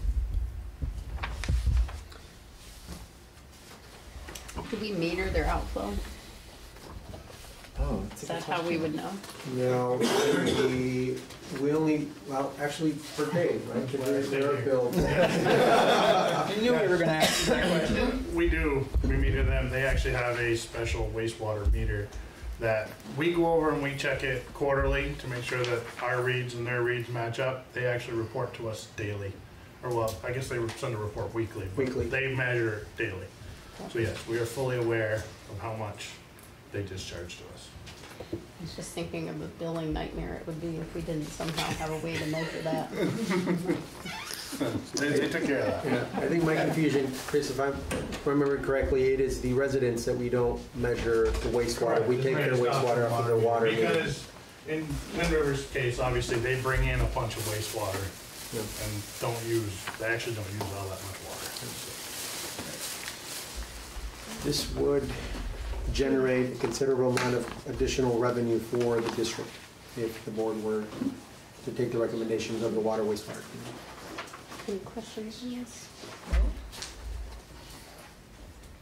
Motion? Make a motion. Set the wind water. A second. A motion and a second. All those in favor? Aye. Aye. Opposed? Abstained? Motion carries. Yeah, okay. I'm just gonna keep coming up with new names for companies, so I am. You got it? when they go under, you just. Oh, no, I was telling him he was all set. His items were over. Different company name down there. Oh, so nice to meet you. I hadn't met you yet. Thank you. Hey, Chris. Nice to meet you.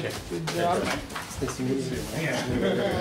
Well, if I may just add, Chris, before you go, if I may just Yeah, I'm not gonna share with the say board before that Chris has been with the Water Wastewater Committee for, not committee, department for a number of years and has been at the head for 2 years now, year and a half. So my managers are all doing a great job, but Chris has really found opportunities to make the department more efficient, more effective. We are finding these problems because Chris has been really pushing his team to do that and regularly comes with ideas and suggestions for how to make his department better. So I just wanted to share that with the board of his good work. Thank you very much, Thank you, Chris.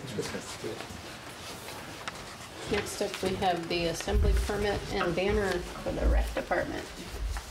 One of my other really good directors is here to talk about some of the activities that she is proposing, and she's been working hard with members of the community on building density in the village and in the business districts, and some of these assembly permits are hoping to do just that for different events. So I will, if the chair would be okay with, would ask Heidi to speak about them. Sure. Okay. Heidi? Sure. Last month I brought it to your attention, and so this month I'm bringing the permits up, and so I'm just here if any of you have any questions regarding the events that are both being proposed. Safe and Seen, there is that change of closing down the street. A lot of it is for the safety of the kids and also to create more of a community sense. And then the winter lights parade as well. There are different road segments being closed though. Yes, right? for both, each event is different. The Safe and Seen is the segment of Main Street. Right? Salisbury, yeah, and in Pleasant. Yes, and the parade is much smaller than the 4th of July. Worked out with the Lieutenant Scott. I always forget how to pronounce it. Huh? Fluid? Scott Fluid. We walked through that parade route and he was very satisfied with that. So working with them. I did communicate also, I had several meetings with Bill Morgan, now with the highway. He mentioned that he is okay with all that as well. He just probably would recommend having no parking signs on one side of Merchant Road, just to help out those big trucks if they need to turn on there. And since these are two, Safe and Seen closing down the streets, it's a new event, and the parade is a new event, kind of. I did tell both the sheriff and the highway that I would be putting out more signs on the light post on Monday, so giving citizens, residents notice 3 days in advance that, and businesses, they're all aware of it, but at least people who park there on a regular basis, a 3-day notice that we are closing down the streets for Halloween from 4 to 6, and then also for the parade, giving them enough time because it is a night parade. So I think that I'm used to doing those signs before. I know we haven't done that, but I think it's very important to bring that and put those signs up, so giving people notice that we do need it cleared out. So hopefully that helps out too. And the signs will also be on some of the main businesses like the banks and stuff like that, and they're all for it. Some of the conversations that spurred additional work with the Sheriff's Department were part of communications that Shannon and Heidi have had with our fire chief in the village.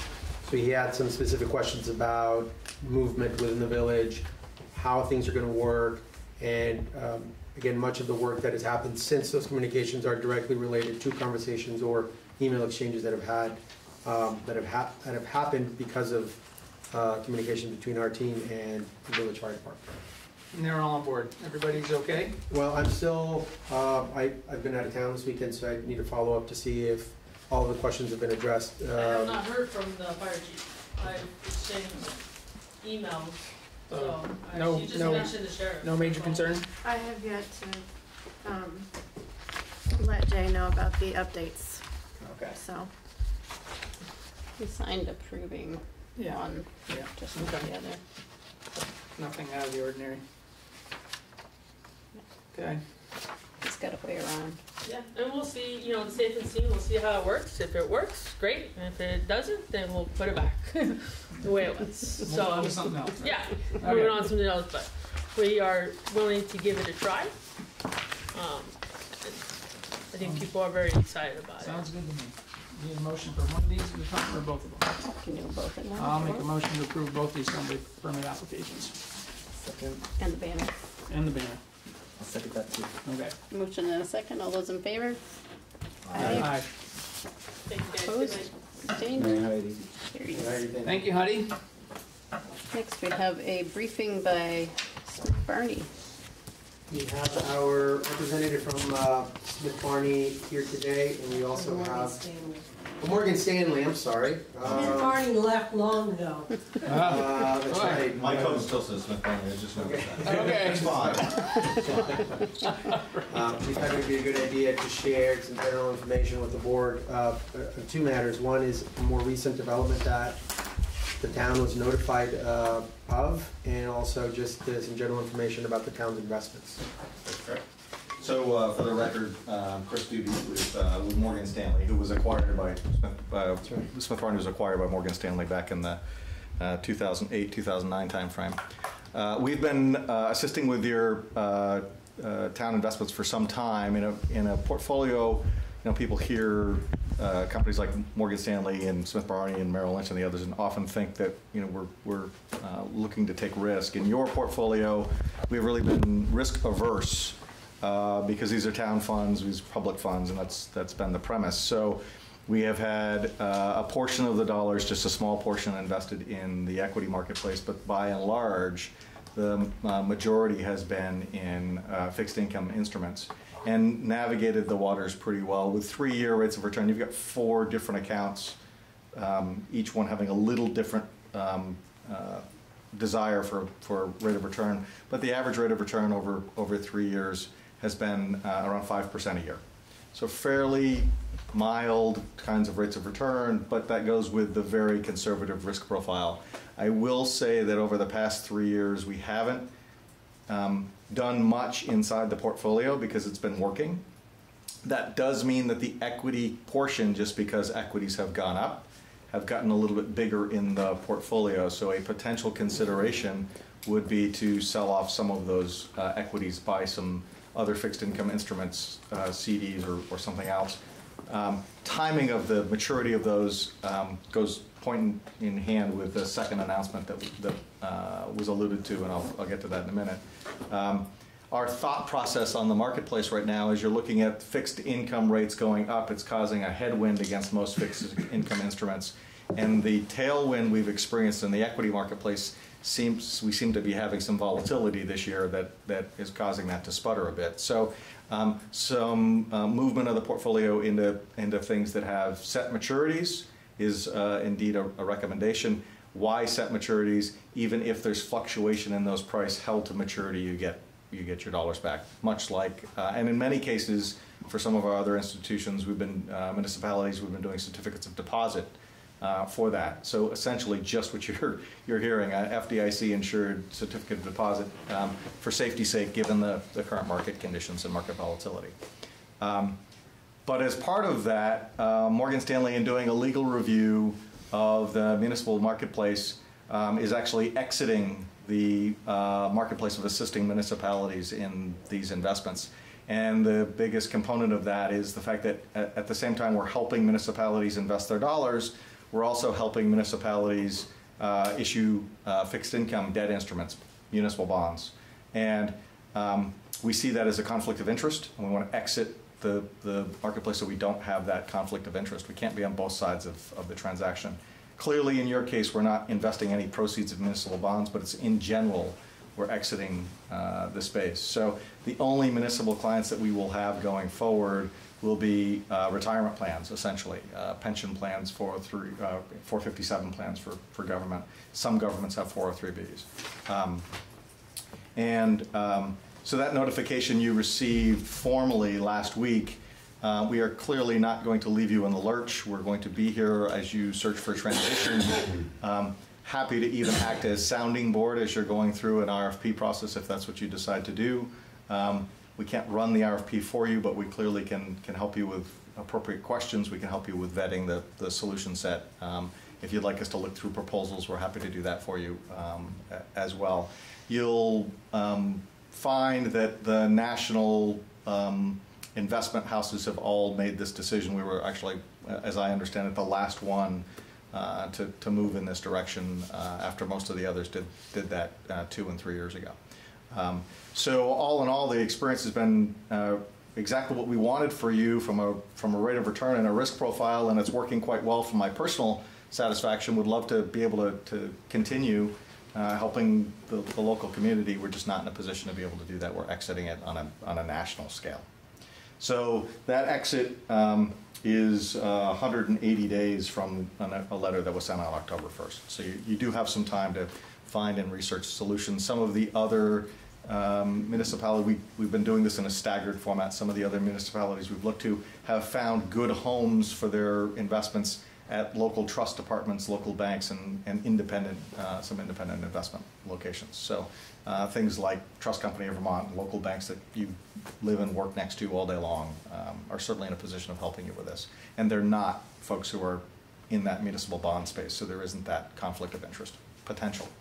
In your case, there has been no conflict of interest, to be clear, but we have to, in this day and age, we have to just move completely away from anything that even optically looks that way.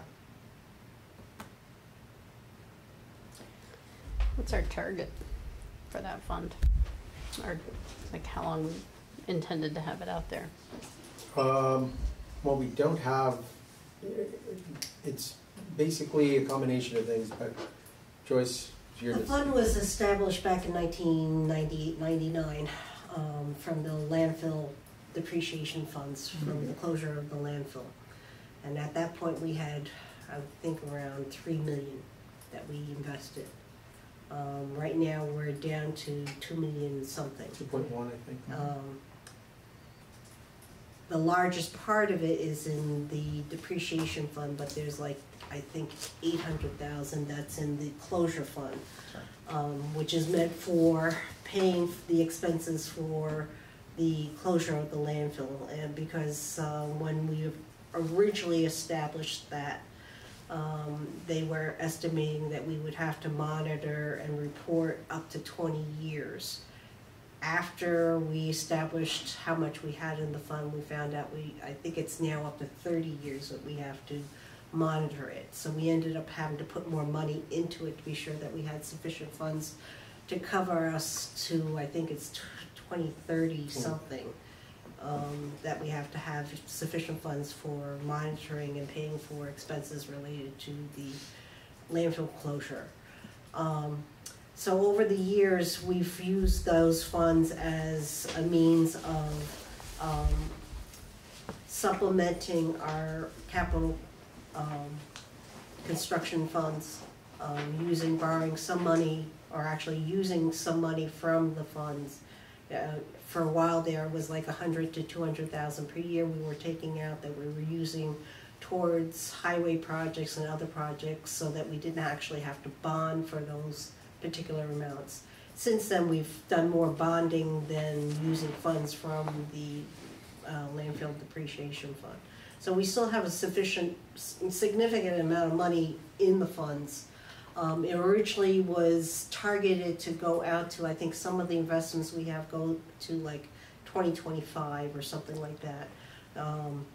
We have one particular one that was set up for a balloon payment on a bond payment, which is coming due, I believe, in November. The balloon payment is a little over $200,000. We originally invested less than that, but the fund grew so that we had actually quite a bit more, and we've actually used some of the excess of the funds for other projects. We had voter approval to use the excess funds for other particular projects that we have for the town. So going forward, because we have a target date of March 29 that we have to move the funds to something else, we have locally, we have Edward Jones. We can approach them to see what they can or cannot do for us. I know that when we originally did the whole process of soliciting different entities for investing the money, we did actually contact a couple different banks that had brokerage type services within their business model. So we can probably approach some of them. People's United is one of them, but probably we would not go with them because we do actually have bonds with People's United. But I believe Northfield has a brokerage portion of their business, and I believe there's a couple other banks that have similar things. So we can approach these different banks, you know, when we do our RFP, we can go to the banks, we can go to Edward Jones, you know, and just see what they have available and what they can do for us, you know, and go from there. I know that Adolfo is looking at restructuring some of the funds that are in those investments to try and either grow them more or to reallocate how we're using them. There are some funds that are specific because some of the investments are for Grant Park, which was for basically their income generating investments, so that whatever money is being generated from them are being used for expenses related for upkeep and whatnot at Grant Park. There was also money that was specifically for the playground that was invested. I think we've actually spent the money, but we haven't liquidated the funds. So the funds are still in the investment.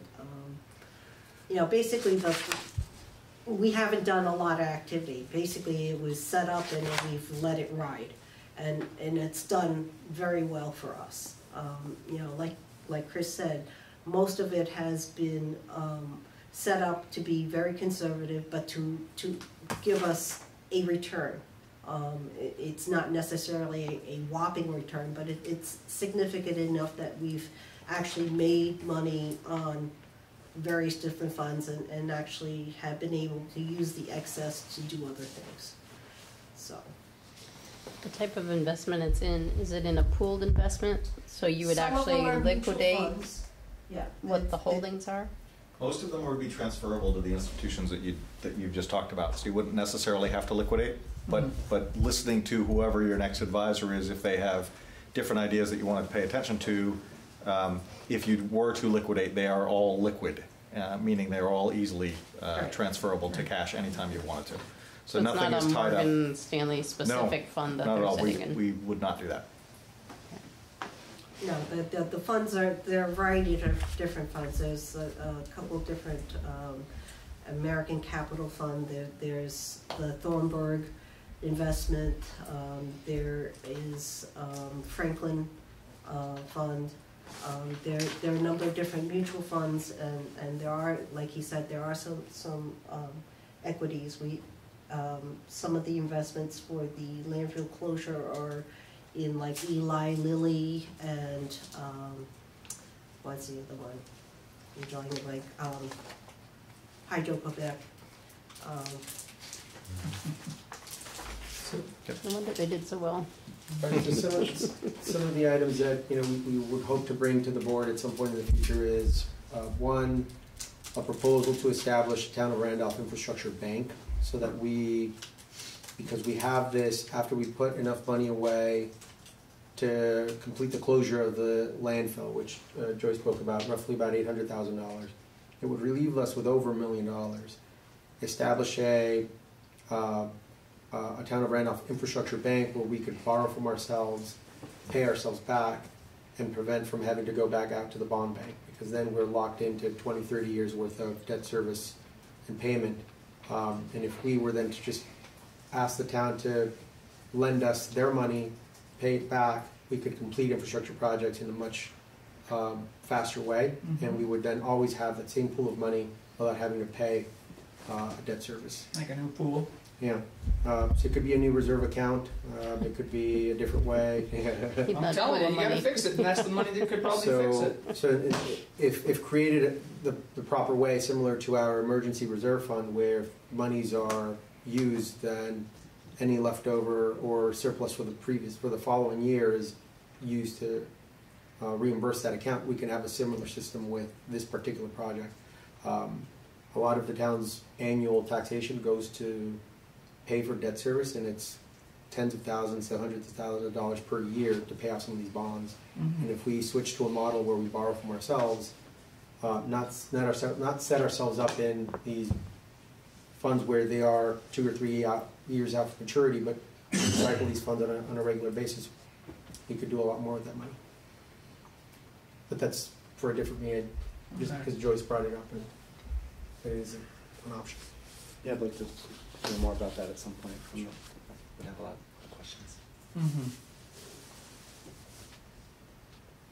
Great. All right. Thank you. Thanks for the heads up. Thank you, Chris.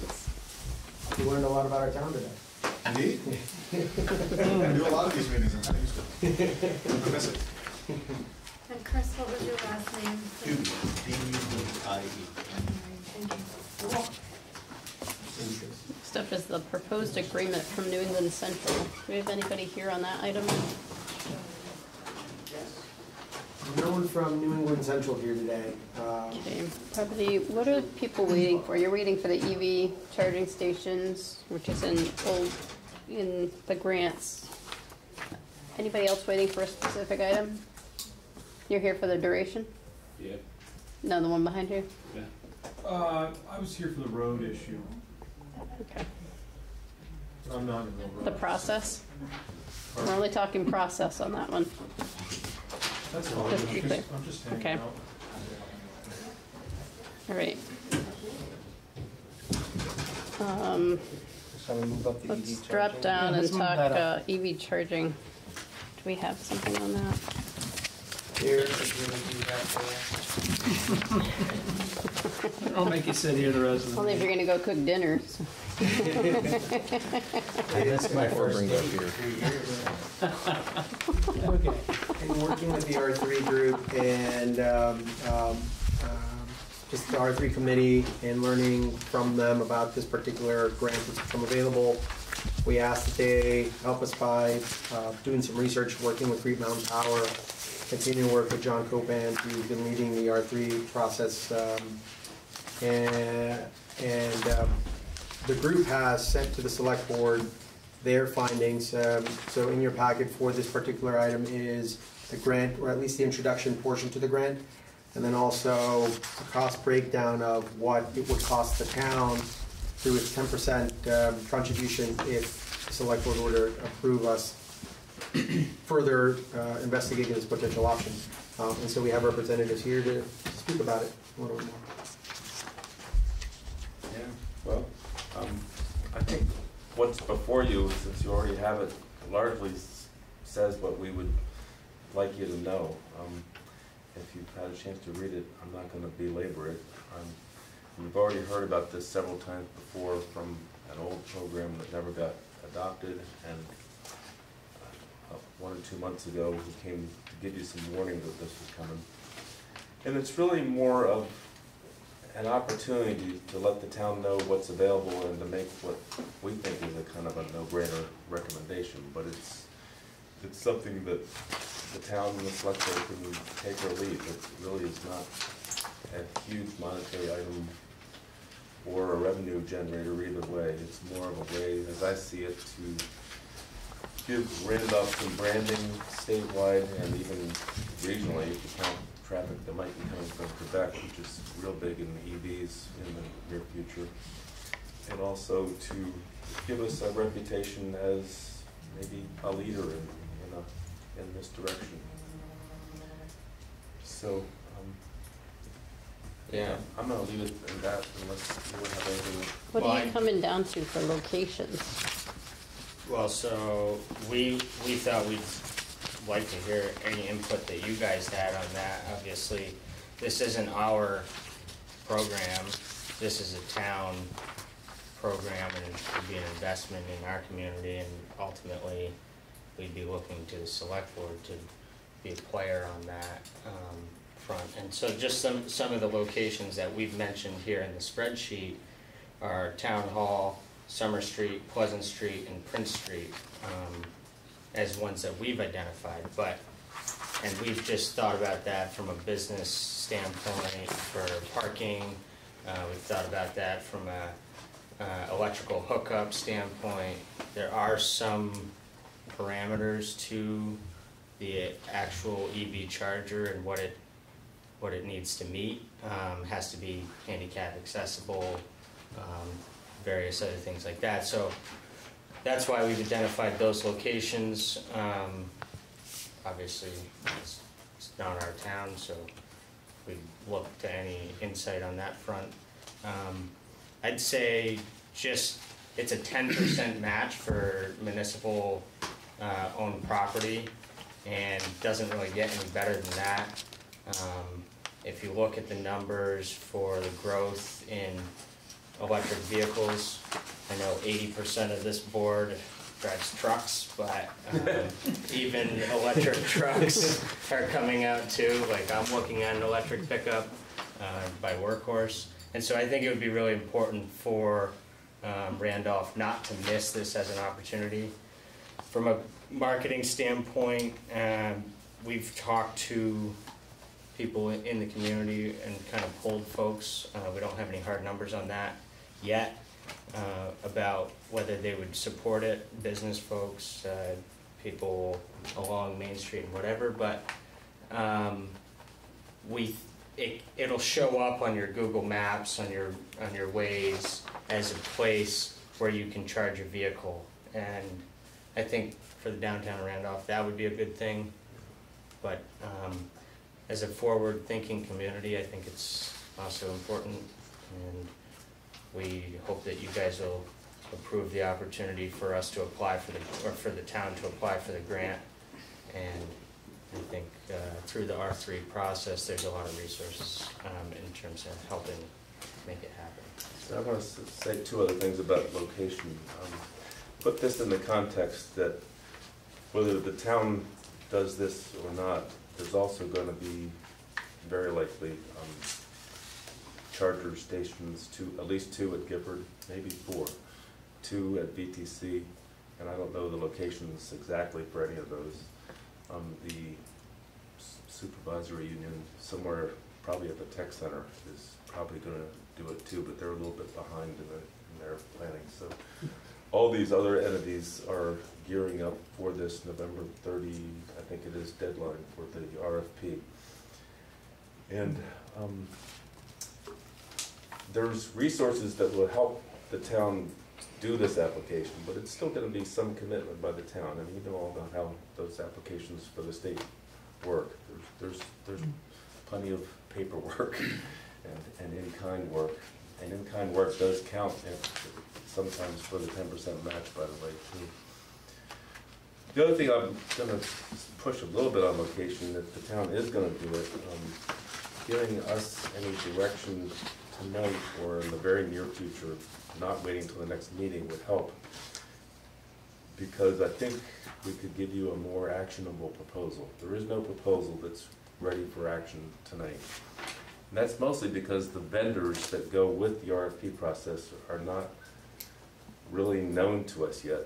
There's pieces of the program that are still emerging. And so we're not asking you to do anything tonight, except if you have some direction about which of the spots we've identified, or maybe another one, that seem most likely we could focus our energy into further exploring feasibility there. On the spreadsheet, you have 2 level 2s at Town Hall, and then you have 1 level 3 and 1 level 3 at Town Hall. Is that 1 level 2 and 1 level 3? Yes, it is. That's a typo, sorry. So what, I'm sorry, so what's it supposed to be? One of each.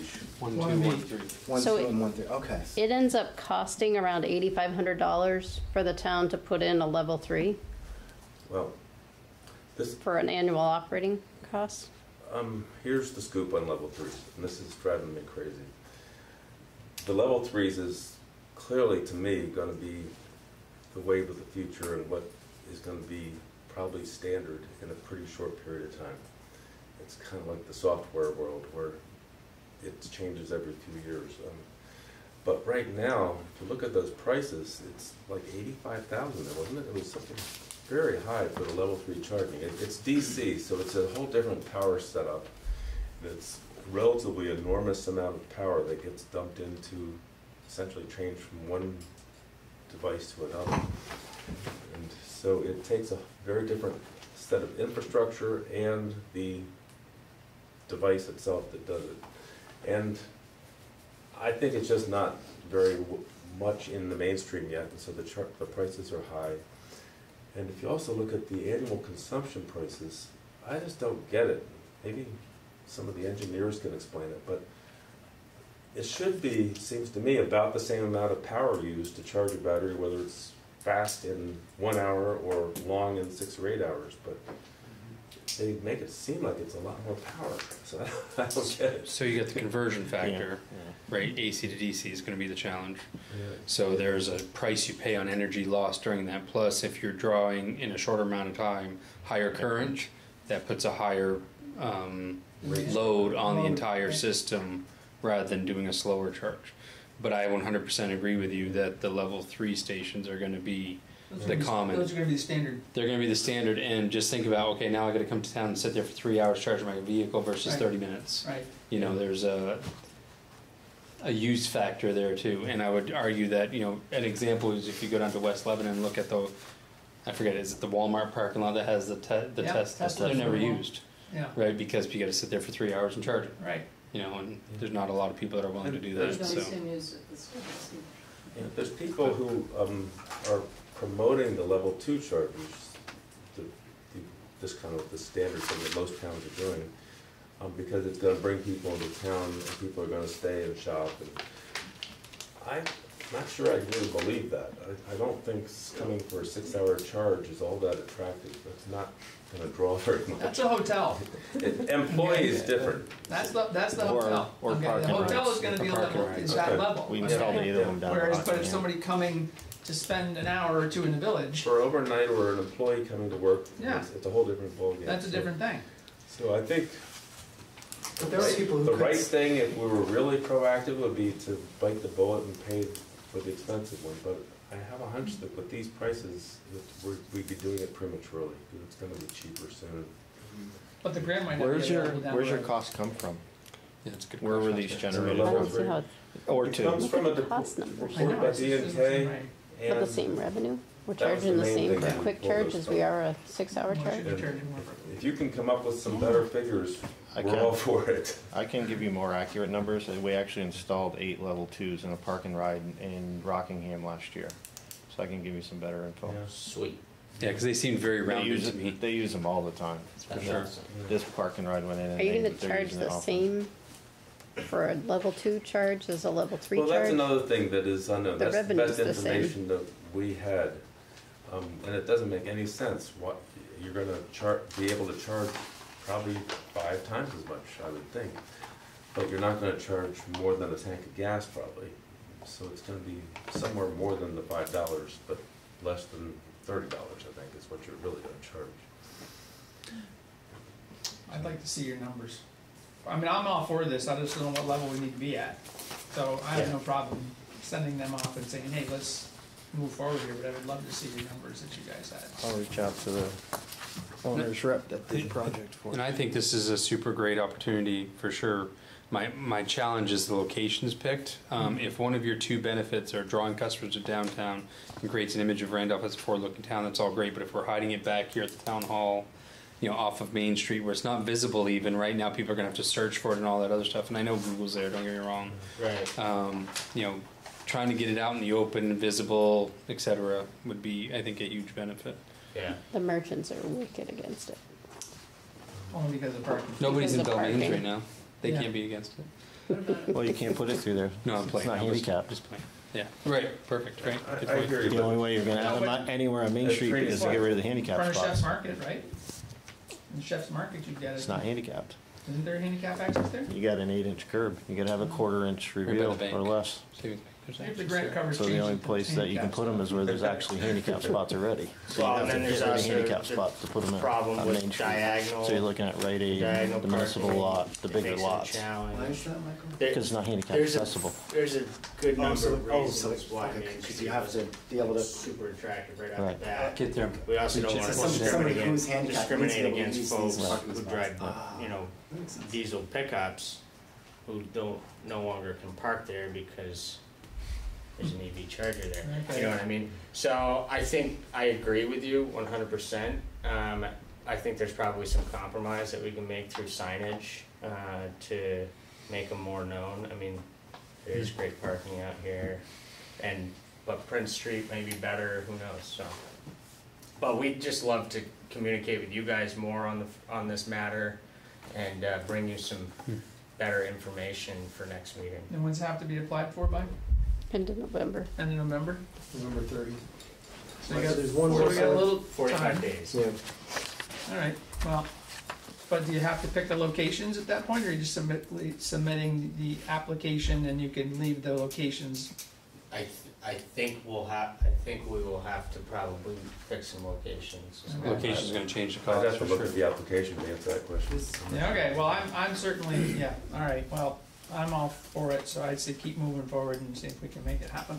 Is there any data on how the charging stations get used in terms of whether they're spread out or bunched up? So it's like if I was coming to town, One here, one there. I would love to go to like, I would think one spot where there was a bunch of them, knowing that at least maybe one of them is going to be free, rather than going to one spot where there's two of them and they're both taken, and then I'm like, oh, where's the other one? I drive around, and Right. oh no, those are taken. Oh, there's the one that's It's free. like the parking garage, you know, wouldn't want 4 parking garages, you should have 1 so everybody knows where it is, correct? Yeah. Right? The difficult, yeah, we can look for some numbers like that. The difficulty is like Burlington would be a place that has those multiple chargers in one location. Of course, we're on a way different metric than Burlington, so we don't have that same foot traffic, that traffic. What are you feeling? You feeling that it should be 1 location? I mean, that would be my intuition. I just don't know if Yeah. people have done any, and if there's been any data out there about it. Mine's the same way as yours. I think it should be like 1 location. If you had 2 or 3 or 4 or whatever, you had the ability to expand if you needed to, would be also something that you should think about. Yeah. Because Sure. you might want to expand in that same area as things progress, so. Would it That's be- a good idea. Would Tackle it- that parking garage. Would the board be opposed to maybe the R3 committee reaching out to the other partners in the town that are already considering installing these at different locations and potentially asking them to partner with the town so that, I think the challenge is that if these stations are put into on private property or on nonprofits, the rate is different than if the Right. town were to That's use municipal. municipal lots, much lower contribution. So we could, if the board was okay with it, and if the committee were open to it, speak with these partners and say, well, we could potentially have 2 or 3 parking spots in a municipal lot that has space available because we may have a car that's abandoned there, we can get rid of it. But they would then fit the bill for it because now they're paying less per device because we're using municipal property. So it's more of a partnership where we I then. think some of theirs, they have the Giffords, the schools, BTC or the tech center, they have people that are there all day. So a level 2 makes perfect sense for them. Our issue is going to be that a 1 level 2 and 1 level 3 option is probably the better way to go because you got some employees or folks that work for different businesses that would. I think we heard explicitly that the state wants you to not mix the type of entities, so they don't want a municipal with a institutional, but because of the different amount of copay or the subsidy they're getting. And that's, the locations are pretty different too. Can I inject? I don't know protocol here. But what about asking Tom Cooch or anybody else that we know in town that has an electric vehicle, what kind of input they might have as to the location that would work? Shannon's gonna want your name. I'm Martha Hafner. Thank you. Yeah, so we've been trying to pull folks on that front as well. Most people who invest in an electric car either know that they can charge it at work Or they're making the investment in a home station, right? Correct. The ones I think That's they're coming to true. town are gonna be more like, come to shop or coming to go to Du Bois and King or, somebody's making a trip into the community, right? And the other thing to keep in mind, I think, is that when someone is coming to charge, they don't necessarily need to charge completely, from a dead battery all the way to a full battery. They might be okay with a 30-minute charge that gets them another 20 miles up the road, to where they need to go. So it might be okay for certain people, at least, to have access. They might find a level 2 charger to be perfectly adequate, even though they're only spending an hour shopping or something like that. one Yeah, but you're interesting gonna wanna that condition the battery, right? compared Well, to you're gonna wanna go from Dunkin' dead to Donuts, full. the amount that Otherwise people you lose search the Dunkin' full Donuts on their capacity. phone Not unless and the come house down doesn't into work. town for that. Doesn't That's work the that way, type huh? of attraction. Yeah, typically you don't that wanna bring, discharge those batteries all the way. from a Google Close Maps to it, standpoint. Keep them from doing that too often. Lithiums are much more. I agree. Just coming in to top off is something people If wanna do. the board is open to this, I could continue to work with the group to nail down some very specific answers to questions that the board may have. We can do a lot of preliminary work between now and the next meeting of the select board. And if at that point we provide the board with satisfactory answers, the board can then authorize me and staff to work with the group to apply for the grant. But between now and then, we could be working on everything we need for that moment, and then we could immediately pull it together. And then we'll have some very clear answers for the board and hopefully help to make that decision. Sounds like a good idea.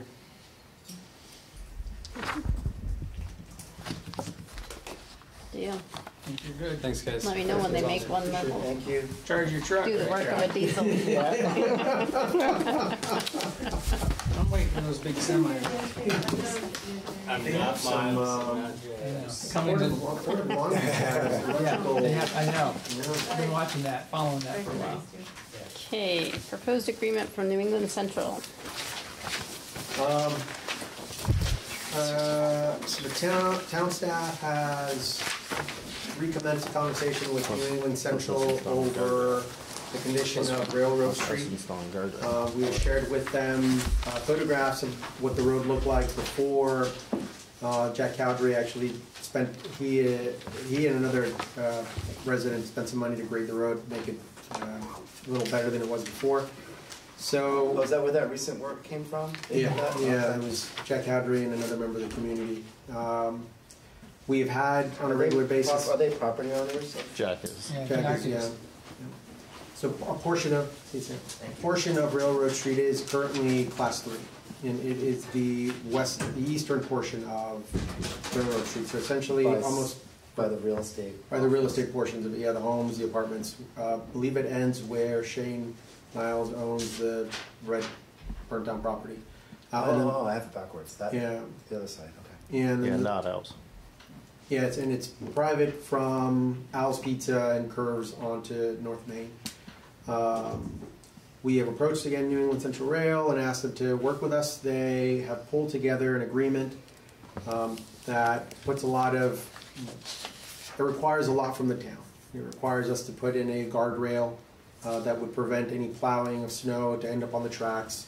It would require the town to run maintenance plans or maintenance of the road plans with New England Central Rail to make sure that what we do doesn't affect their rail operation. At this point, I've had these conversations with New England Central Rail. I bring the agreement to the select board so I could at the very least have some input on what the board would like for me to push back on. They're open to negotiating. They've already agreed to not charge us the $365 a day or per year fee for the lease.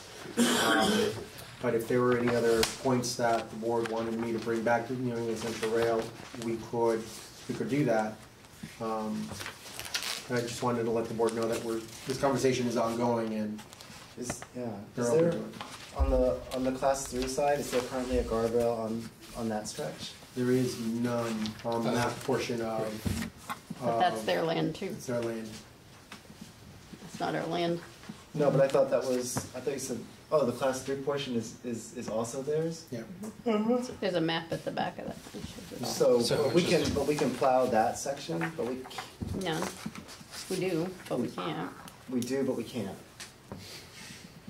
We do. We do. We do just because we want to. And nobody has. Because we have for years. Nobody's told us not to. Yeah, because I was about to say, because the other section, this past winter there was a huge pile of snow right in the middle of it. But in previous winters, that was all clear. You could drive through that whole stretch from Pleasant to Main Street. So.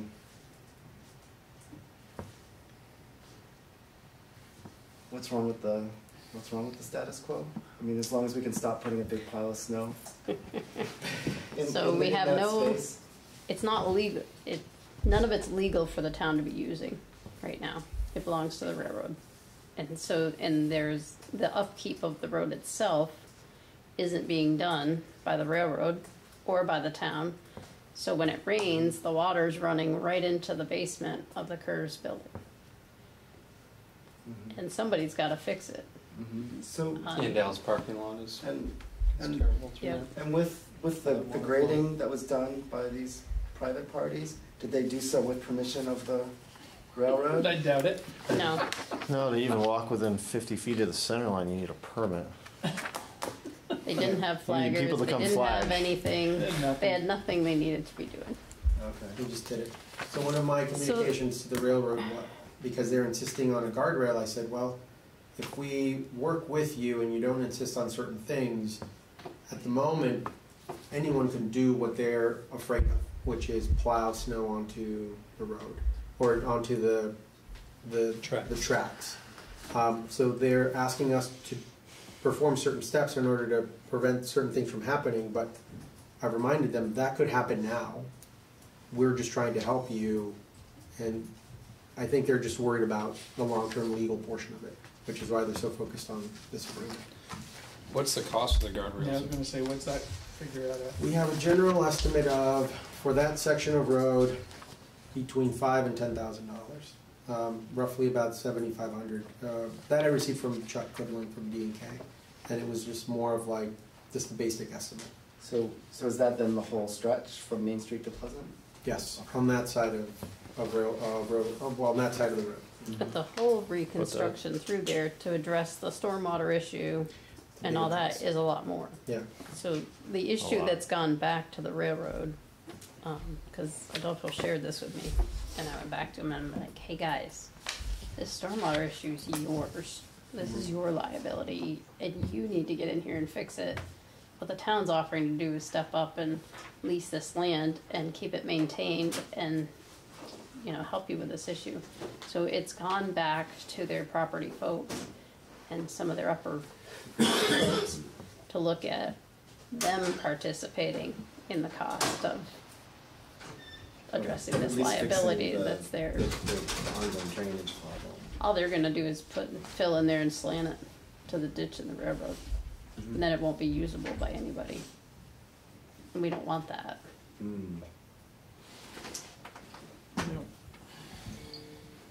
So if we want that to be a through street and we want it to be able to connect the two, we want it flat, semi-flat, slanted towards drainage.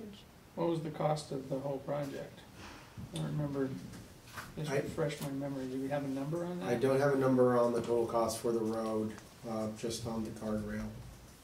But the road itself would require some stormwater Yeah, you conversion. gotta do some stormwater catch work basin, and- something, you know. And Can we just drop So- Jersey barriers on it and instead of guardrails and make them happy?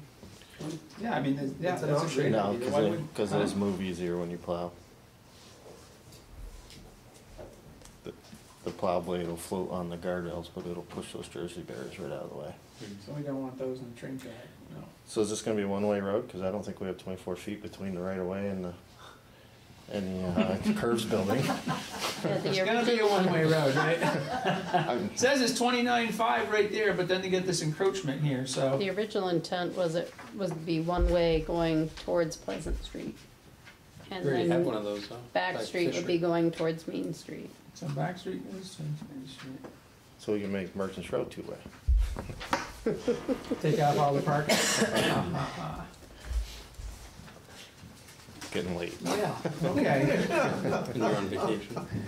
This won't Yeah. be wide enough to be too big. no, No. it won't be. No, it's not gonna be too bad. So you just pick a direction, probably, like you said, going towards South Pleasant. But remember, Back Street's not a town road either.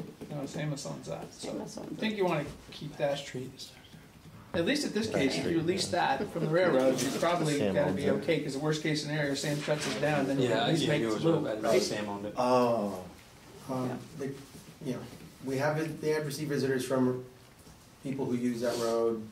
You know, I'm sure we would have to speak with them about the one-way directional, because right now, people are using it in They can go any direction. 2 cents any direction. It's Whatever it happens to wild feel west like. on that road, yeah. Does it affect the trash guy collector at all? Yep. He won't be Yeah. there. It already does, she just ignores it. Yeah, I know. So what if we leased it and just turned one end and the other end into two separate parking lots?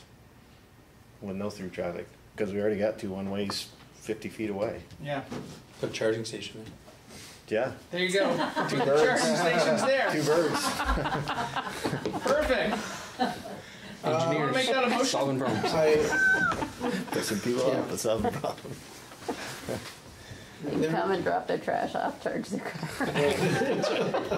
Well, you have Gonna need a similar level issues that 4. we're talking about, really. One section's in front of a bunch of private residences, right, they need parking, and the other section is in front of Al's Pizza, which needs parking.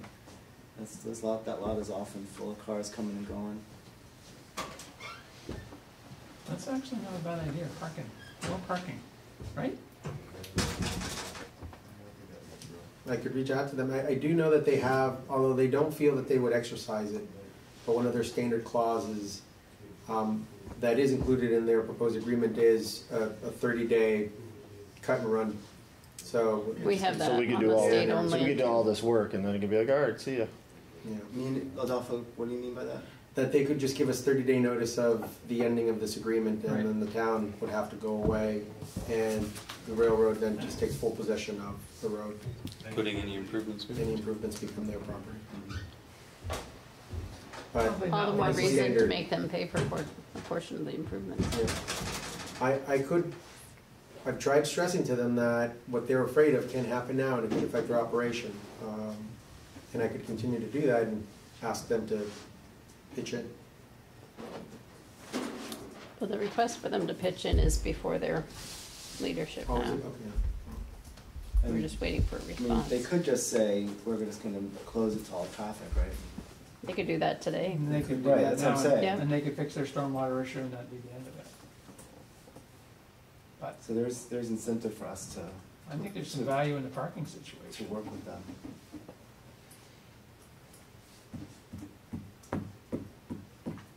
I mean, this has always been, you know, this Al's Pizza situation, that's kind of like a little tough situation there. There's always that, curves, and, you know, there's always a problem over there with parking. So, that's a great idea. It was mostly joking, so I'm glad you like it. I don't think it's a joke, I think it's actually a good idea. I have driven, to Mike and Perry's point, I have driven through the movie theater when it was, still open, and there weren't any parking spots. There's no parking It spaces. was the So- whole section of North Main or South Main at that point. Could you have the staff look at that and see how many parking spaces that would create? I mean, if there were parking spaces on the railroad side of that? Yeah, right, yeah, just if that was, yeah. What could we accomplish there? I mean, we theoretically could use more downtown parking spaces. I mean, like Adolfo said, when the Playhouse is in operation, and I'm assuming it will be again, there's always a struggle for parking spaces in that area. So, Which way is Looks the like there'd only parking? be a few spaces there, because I don't know, it wouldn't it'd be nice to see them. would You It's got- not wide enough to do You got 29 perpendicular feet, probably parking in there. can't do, probably Not end with, not in with the street. with Al's perpendicular parking as well, so probably not both. But I think there's usually 6 cars from the railroad crossing gate down to the Curves building, about, on a busy lunch. What's the length of that? I don't know. 350, there it is. Well, you can put an awful lot of cars parallel parked down there, right? That'd be 17. Parallel or angled? I don't think you can do angle, but I think parallel, you could get 17. Is it wide enough from the edge of the Curves building to the line they're drawing? I don't know. Don't know what that dimension is. You could make that could be no parking area. The encroachment to Curves could be no parking, you could probably still pick up 12 parking If spaces. that distance is, we're good. If And you it's do that, scale right people out are over still there. gonna drive through there. Huh? People will still drive through there. Yeah, yeah, they will. Sorry, Mark. Could put a barrier there. Then they won't be driving, have to park one side or the other, right? So, So, all right. Adolfo, what do we really need for you right now? What do you need from us? I wanted really just to get a sense of the board, if you were interested in me pursuing this, and if you, as a board, were interested in having me pursue it. what options you wanted me to investigate, like a parking lot. I can investigate the parking lot, I can have staff measure the area, see how many spots angular could fit in. That obviously was not an option that I was considering until now, but you know, I could actually reach out to the railroad and say, this is what we're thinking about, this is what we'd like to do, continue to, you know, push them along with the decision making for the proposal that they pitch in a little bit more, or pitch in anything at all. Essentially just wanted to get your guidance. So when they do the traffic study at Maple and Highland, can we have them look at how many cars are going through there today? Or I don't know because it's private property, but we could. Maybe you just have them count on how many leave Main Street and how many show up on Pleasant Street? It's 29.5 feet wide. Yeah, it's 29.5 feet wide, that's what it says, yeah. So, and a parking space is 20 feet. In length. Yeah. So you're 29.5 feet, is 9.5 feet enough to pull out and swing? No, how wide? 12 wide, right? Well, it depends. So I was participating in a conference call on these EV charging stations, and I think I know where the little quip came about the diesel trucks, because my comment was, as we continue to change our look of our downtowns, we continue to make our parking spaces smaller, and we continue to accommodate these little vehicles, forgetting that a good chunk of the residents require trucks to do their jobs for their work. And we're starting to cut them out of being able to park anywhere. And it's just, I mean, I sat on the DRB for I don't know how many years, and the big joke between me and Mr. Manning, who used to be their facilities manager, was that, you know, he kept saying, well, we don't need these big parking spaces. And I said, why don't you go look at what we're driving up there, because we do. So, you know, you look at the standards and what our parking space standards are, I'm not sure that they accurately reflect everybody being able to access them. And I don't know what the dimensions are for, you know, angled parking versus Well, I just have perpendicular. to have a 10 by 20 space for my little mosquito. They're both 20 feet out, but the angled ends up being 22 feet long. 22 but because of the they- angle, it's right. 20 feet. And what does it require though for clearance for the make the cars swing? to make the swing to? Well, typically the lane in between is, I think it's 20 feet, 20 feet, 20 feet is typically what we If it's a design two-way to. So lane? the same perpendicular in between. But if it's a one-way lane, you only need a 12. You still need the length. You know, but if you're, I just did my plan, it was 24 feet was the angle park, and I needed 12 feet of aisle, I think is what I was told if I was going one way. So that's what I drew, and that's what they approved. So we need 36 feet, you don't even quite in have that enough here scenario, to we make don't this have it. happen here for the angle park. Yeah. But if you parallel park, you would. So anyways, I'd be interested in hearing if they would entertain that. So, you know, whether it be They're that, or currently whether doing it be it a now. street, whatever. There is parallel parking and perpendicular parking at Al's right now. Yeah, that's Yeah, the only challenge is what the distance is the railroad's given us now, and then when you put in the actual guardrail. Yeah, so you might lose some of the You're guardrails. So losing that's, some of the depth, I think, to their safety area. yeah. But I think before we can say yay or nay, I think we gotta do a few things. First, we gotta come out with what we would do with that section. And then we need to get an answer out of them as to what they're willing to contribute. Yeah. Because I mean, right now we could say, hey, you know, you got a problem, you need to fix it. And they would need to come in and fix it, but I think we'd see them come in and Probably, probably wouldn't like the result. Well, I mean, you can look at the current projects in town here for numbers. You're probably looking at 4 catch basins and 400 feet of 18 to 24 inch storm pipe for a stormwater system. And if you crown the road, you're looking at 8 catch basins instead of 4. And then you probably have to add manholes then, because you don't want them in line, you want them offline. So you're looking at 4 manholes and 8 catch basins on a crowned road through there.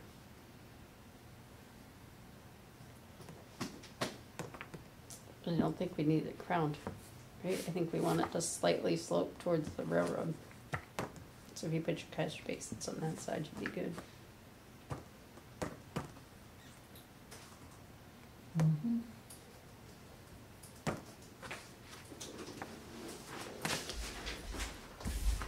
I think it could cost us some money either way. Yeah, it's not costing me no Well, it's probably $5,000 with catch basin deal.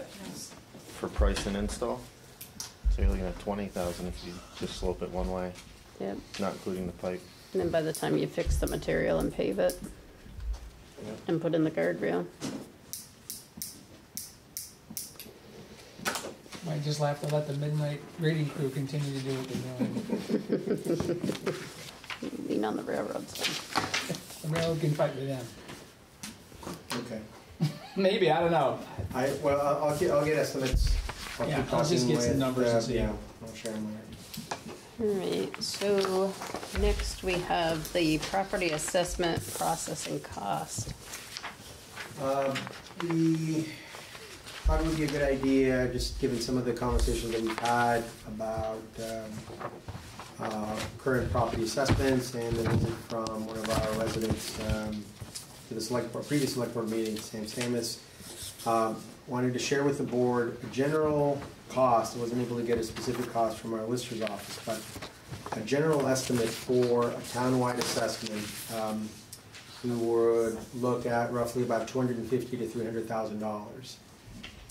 We currently have in our assessment reserve fund $189,000, and are expecting to have in fiscal year 23 $204,000.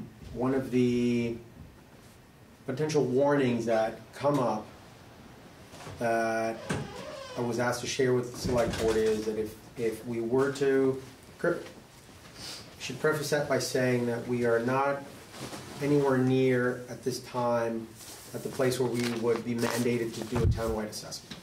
Our numbers are just not there, and we're not expected to be there anytime soon. However, if the select board were to decide that we wanted to go down the route of having a townwide assessment or reassessment performed, the results of that reassessment could skew our existing numbers so that it could cut down considerably the amount of time that we were state mandated to do another reassessment. And then at that point, we would have to do it again.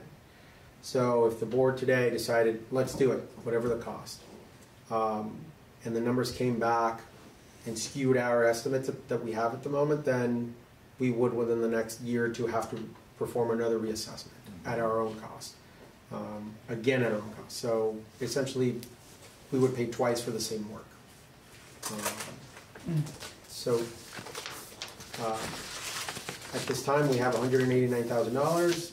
A townwide reassessment would be anywhere between $250,000 to $300,000.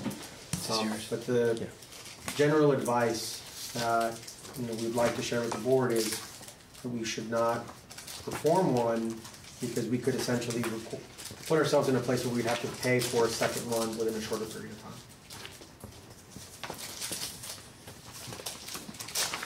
If we have some properties that folks are identifying are skewed, then those properties the listers could look at individually, right? That's right. And decide if, clearly if we have a lot of, if we identify some and they look at them all and they're like, oh, wow, this has the same as some of others, then we probably have a bigger issue there than just some people thinking that their property is unfairly valued. Part of what people struggle to understand is the assessed value doesn't mean it's the market value. And I heard Sam continue to cross the two. Well, my assessed value isn't what the market value is.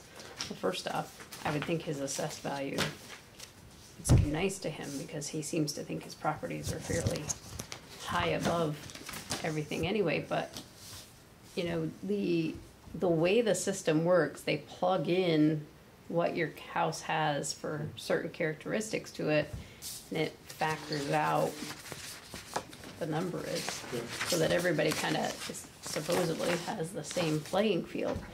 Where I think we've got some issues on some of these is that the individual putting the data in took the liberty of claiming it to be of a higher value or a higher characteristic than what it is.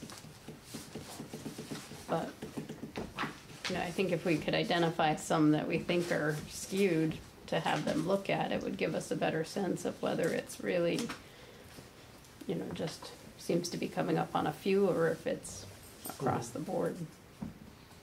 Well, you have recent sales data to look against, so But maybe. that doesn't have any bearing on it. The type of thing, take the recent sales data situation and use some of those as some of those targets just to check out and see, okay, was that close to, I know it doesn't have a bearing, but it might be, you've already got some transactions that have happened, okay? You've also got some Main Street property here that I think is significantly overvalued because it's not selling, so for whatever reason, okay? And so, you know, if you were to get a cross-section of maybe some residential stuff, some commercial stuff, those kind of things, you know, pick 4 or 5 target properties in those ranges, and, you know, maybe you could do some comparable data with just some selling prices, okay? Maybe that would be a good place to take a look and just to get a feeling of what's going on. Do we know what those properties, the town assessment is? Is it close to what the market is? Yeah, well, that's the question. But, so we don't know, I mean, because. Right, but they don't really, they don't have to be close. No, they don't have to be Right. close. So I mean, market conditions are determined by a lot of different factors. It sounds like we're not gonna do a townwide, right, I don't know if we process. should. It sounds like we're not really ready for that, for the reasons that Adolfo just identified. And then if there's particular properties that are not paying their fair share, paying more than their fair share, then we have an existing process, right, for working that out, don't we? Like, isn't that what, like, you can go You to can grieve the, it, yeah. So that's the way we handle it. I'm not sure why we're talking about it. Because there's a lot of conversation out there right now by folks who feel like there's widespread There's discrepancies. issues with how certain properties were put into the system based on how the individual felt about you as a person. Right, so that's but can't how those do be we know fixed on a that? case-by-case basis if they But you don't know what they all are. Only if they appeal it and You then know? it's reviewed. You're not gonna go do it just because you feel like doing it. So if they appeal their value, then we would take a closer look at it, but. Right. Right, but how else could we do it unless we go and do it for every single property? And that's what the request is. Right, but it sounded like we were saying that that's not a reasonable thing for us to do. Well, it's not a reasonable thing if we have to pay for it again in 2 years. Exactly, that's what I'm saying. But then but there's no need for us to have one done for a while, correct? Right. I mean, that's, other than a request from the community. But isn't the assessed values and are there, and then what they're selling for on the market comes through, and then property valuation looks at how close they are, right? Which gives us that factor number. And when they get to where the spread is too great, that's when it triggers. Right. So I guess I disagree that doing one now is gonna make us have to do another one in a year, because we should be, if we do an assessment, it should be putting us closer to what the market value is across the board, so we should be erasing any difference in it Well, to typically give the us process that. seems to work in reverse, because if you go back and you look at the data that was compiled in 2006, the grand list value at that time, don't quote me on this, but I thought it was in the vicinity of 24 million. Okay? Gotta be higher Or than 200, maybe it was, I don't know, it was 24, yeah. Anyways, so, but then the value after the assessment went to 40 or 400, whatever it was. I can't remember. But anyways, there's this huge discrepancy, but it's because property values at that point had increased dramatically. The argument now is what we're hearing about is the property values are not increasing. A lot of these properties are selling for less or can't be sold for what the town has them assessed for. That's the complaint that I'm hearing. Right, Right? so if we true it up, which is what a townwide assessment is to do, then we should be closer to what the market value is. We would So think our so. variation should be at 0, and we still get to go to like 8 or 9%. Yeah. And we're at 3, I think, now. right? It's around 3%. So we're 14. So I understand the argument, but if we're at 3% off, doesn't that kind of confirm that we're decent but numbers depends right we're now? not. I mean, I mean, I just, you know. It does, and I think if those individuals who, I think a lot of us know who we are, feel like it wasn't assessed, it's easy to call Ed and say, hey, can you look at this property and see what you guys come up with for a value of it? And if they come up different, they can change it themselves for the April 1 of the year. You don't have to go through abatement. But Ed told me that in order to change some of these that seem to be in question here, you've got to have a sale in that region that shows that there's a significant difference. So to Trini's point, or to speak to add to Trini's point earlier, it is all formula based. Yeah, it is. You know, going through one of our current appeals and learning about the steps that our listers are going through, it is, does it meet this criteria? And if it does, how? Does it meet this criteria? Does it does how? So a lot of it is that very just cut and dry, punching in a formula, putting in an amount or a variance for whatever reason, and that's what it is. There could be a lot of just displeasure with costs in general, and people are transferring that displeasure to their property tax and their value and how their property was assessed. But you know, there could be issues, there could not be issues. It really depends on the property. I think you're right, Mike, that if we're at 3% right now, it shows that we're pretty close. Yeah, overall. I agree. In what's I going think on there's there. certain areas though that we're not. That's what I'm hearing. I mean, it seems like, you know, some of the property owners on a property on Main Street feeling like they're getting hammered. Then maybe a few of them should ask Ed to look at it. Yeah, well, then And maybe what would they that's- value that it might be the today, suggestion. and the listers themselves can change it if they feel it is. And even if the board did want to perform a townwide assessment prematurely before it's state mandated, we're not projected to have sufficient money. You're shy. FY23, yeah. Right. Would be shy. We would have to increase our taxation and in order to get to that amount of money. I think you look at I think, you know, you take those isolated cases, look at the ones that seem to have a problem, apply the formula, see what happens. Yeah. See if they're legit or not. Okay. So I guess is there only one person that enters that data? Is it only Ed at this point now? Well, there's Ed and Lisa. Ed and Lisa. Do they do it in parallel, or is that one will go enter some, then another one could go enter some? I mean, you know, if we're concerned about maybe in the past having one person enter this data and it being steered in different directions because of opinions, is a checks and balances warranted to have a second person as a? You could do that. Even then, it could have been that checks and balance, but I think the knowledge was skewed so that the person entering the information was seen as having a wealth of it, and the other people in the office didn't feel confident in that ability or their ability to check that power, that authority. Removing that person makes it more of a checks and balance system, so they can both work together, and they do. One enters information, the other enters information, but they both can check each other's work because they feel that they can, whereas before, it was just a different power dynamic in that office.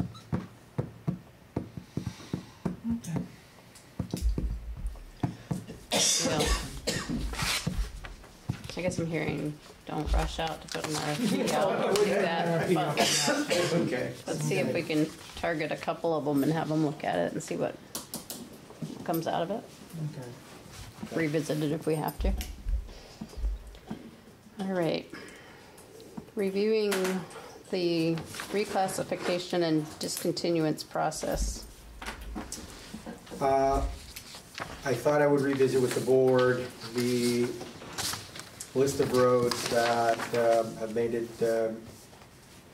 onto the existing list of potential safety issues that the town is evaluating. These are the roads listed here, broken down by geographic territory: East Randolph, Randolph Center, and the town. The labeling may be a little different. There's some roads that are in the East Randolph category that have addresses in Randolph Center, so they're just crossing the roads in the area. But that's more of a tangential fact. The current process is set so that the select board is going to visit these grouping of roads on certain days. Immediately after that, there's required to be a hearing so that residents can have an additional method of communication with the select board. After the hearing is held, the select board has a minimum of 30-day wait period, but no more than a 60-day period to render a decision on the roads that were visited. There is one road on here that I would like to point out that we've since learned should most likely not be included in the list, and that would be Palmer Road. Through my search, I did an aerial search and review of the road itself, and I had tree coverage and I didn't see an actual bridge on the road. Converting a class 3 road to a class 4 would then eliminate any state aid that would be available to maintaining that road, and that bridge itself could be potentially costly. This is one that we just redid the bridge on. It's like a $1.3 million project, I believe it was. I checked with the state on this, and there is no rule on the books today that you can't get the grant, redo the bridge, and then turn it to class 4 and walk away. However, there is one coming, and it's because they want to make sure that once they invest that money, that the town is actually maintaining the bridge that's been constructed. So I think it's right to remove that one, because even if we go through the process and change it to a class 4, they're going to make us change it back to a class 3 to keep that bridge up anyway. There's also 2 others on this list that are with that one. Blue Goose and Clay White both have hydrants on them that are accessed for fire protection. And I know the grant for Blue Goose says that the town will continue to maintain that road. I'm not sure on Clay White, because I believe that hydrant got put in before Troy Dare's grant program came through. But the town did participate and provided all the equipment to put that in. So those 2, I think we would have a hard time changing those. I have had a stream of residents come in with their letters, some varying of concern. I think there was just an initial shock of what was in the letter itself. Because once we talked through the process, there was less of a fear and more of just a general frustration with what was happening. I explained to them the safety issue, the process that the town would have to go through if some of our plow drivers have reported a safety issue, that we can't ignore that complaint. We have to go through the process, investigate, which is why the select board would be going and seeing these roads firsthand. Most people understood. Again, they still were a little just frustrated, but they understood the requirement in the process. So I do think on both Blue Goose and on Clay White, it's worth the site visit to look at whether there's some improvements that could be made, not necessarily on the town's side completely, but some on the property owners, to make it easier for them to get in there. Yeah. So do you have in all these roads, they're all on there, so is there a safety concern list for each road? That's the issue here? Yes, so I'm not a morning person, but I've made it a habit on a regular basis to go. Drive around in the morning looking around? No, not go to the roads, but Oh. meet with the highway crew and meet with water, wastewater, whenever, right before they get up and going. During one of my visits to highway, my last visit to highway, roughly about 3 weeks ago, I asked them, we're going into snowplow operation season. I told them that I would be holding a meeting with highway superintendent, grounds and buildings, and the key people. And at that point I said, what are your concerns? What are your worries about snowplowing? Because I want it to be more efficient and effective. And that's when they started telling me about some of their issues. I came back to the office, I have a very large road map, brought it back, took it to them, and we started circling all the roads that they felt they had issue with, for any number of reasons. So some of them we looked at and said, okay, well, maybe that's not quite a safety issue. Others, some of our highway drivers are very adamant about it being a safety issue. So we left it on the list. Okay. And Is that's this how. because of changes in use of equipment? Because I know that, we've now purchased 10-wheelers, so, and we used to plow all these roads with single axle dump trucks. Yeah. So now that's a concern, right? Exactly. Because now it's taking more space to turn them around. Mhm. So that's okay. Well, that's why I volunteered to go on all the looks, because I want to see what they're dealing with. I think some of them is, but some of these are holdovers. And I had a chance to talk to somebody that worked for the town years ago, who was telling me that the town originally started plowing some of these roads because it was the only way the milk trucks could get through. Right. Exactly. And in some cases, we're still plowing. Yep. And there's no milk truck. And there's no milk truck anymore. This one, Tedford Drive, is literally a driveway. It's Yeah. the width of one vehicle. Yeah. And we can't get any truck on it. Yeah. I don't even know how that So even we came to take be. and bring the loader from Randolph Yeah, Center. no, I We know. drive the loader to the Chelsea Mountain Road to go up and plow that driveway. I have no idea how that one occurred, but I remember when it happened. I think it was who was living in the Yeah, town, I think the so. town manager. Yeah, okay, could very well be.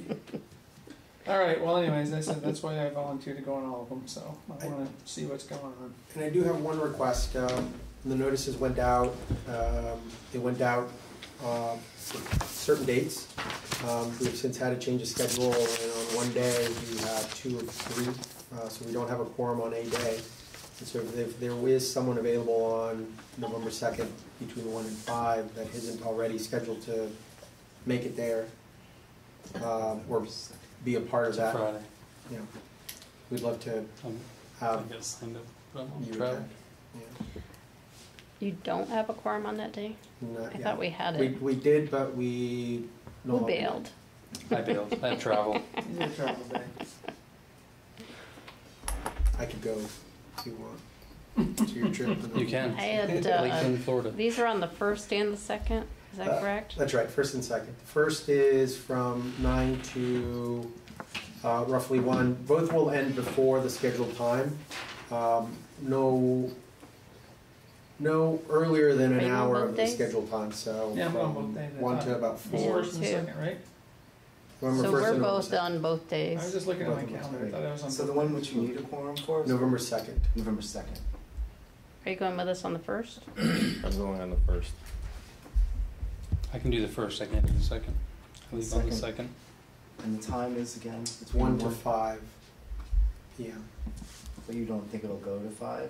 No, we're roughly ending, the schedule that I have now tentatively has us ending roughly about 4:15. This Do was you on have the to have an first, you said? assigned time at each location? The first was 1 to 5? It's over 15 minutes. A 9 to 1. Yeah. Oh, the first one, because I have the first one down, 9 to 1. 9 to 1. That one should end, I believe that one ends roughly about 12:30. Alright. And the second one was 1 to 5? 1 to 5. And then 1 on the second, okay. And I'm gonna be driving everyone along, so we can make sure to stay on track, schedule-wise.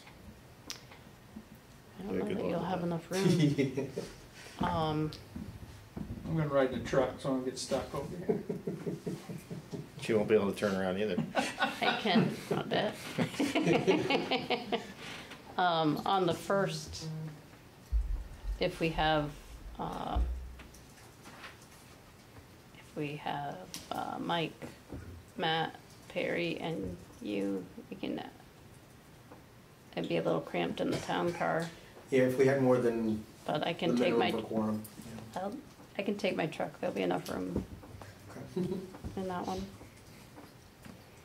I can actually climb in and get around the girls to maneuver their car seats and whatnot. It's great. Can't park downtown, but I can. You can get around where you need to go. Alright, so we're good on that then? Good, did we have somebody on the 2nd, between 1 and I'm 4? not sure if I can. I'm gonna have to try to get back to you Keep talking. tomorrow. Okay. Okay. All right, agenda development? That's just a part of the ongoing conversation with the select board. If there was anything in particular that any member of the board wished to discuss with other members of the board, and or provide additional direction to the town manager, be willing to listen. I have something. I had a resident say that she has a hard time finding out when meetings are and being notified about them, and her idea was that all our warn meetings should be posted on Front Porch Forum, but there's other communities that do that, and that would be really helpful to know when things are. And I thought, that sounds like a great idea, because you might not want to go to the library over and over and over again for that one meeting, you know, that you might be interested in but don't know about ahead of time. So, but if it comes through your Front Porch Forum feed every day, you're looking at it anyway. I think you have to manually go in and post it every day. For Front Porch Forum. Yeah, I don't think you'd say post this thing for the next 5 days kind of thing. You gotta get somebody to go and edit it every single day. Right. But as long as we're meeting the legal requirements in other ways, this would just be an additional way to get. Oh, agreed. I'm just saying, how do you know they're going to check it on Monday? Oh, you don't know when particular person is checking them. And I'm on Front Porch Forum. I read everyone that comes through. So, yeah. How often we post a particular? I was assuming we would just post once on Front Porch Forum when you're sort of doing all the warnings in general. That just one of the things you do is you take it and you just throw it up on Front Porch Forum. Can I speak to that? Yeah. Because I post a lot of the meetings on the website. Was she having trouble accessing the website? The website didn't come up. Okay, because I'm working on the website with some other people, and I feel like that's a really good place for people to go now to see when meetings are happening. Sure. How many clicks to get to the calendar for the meetings? 2. 1. Well, so it comes up to the front page. You have and to click on a calendar. scroll over a heading, and then go down and click on town meeting calendar. Yeah.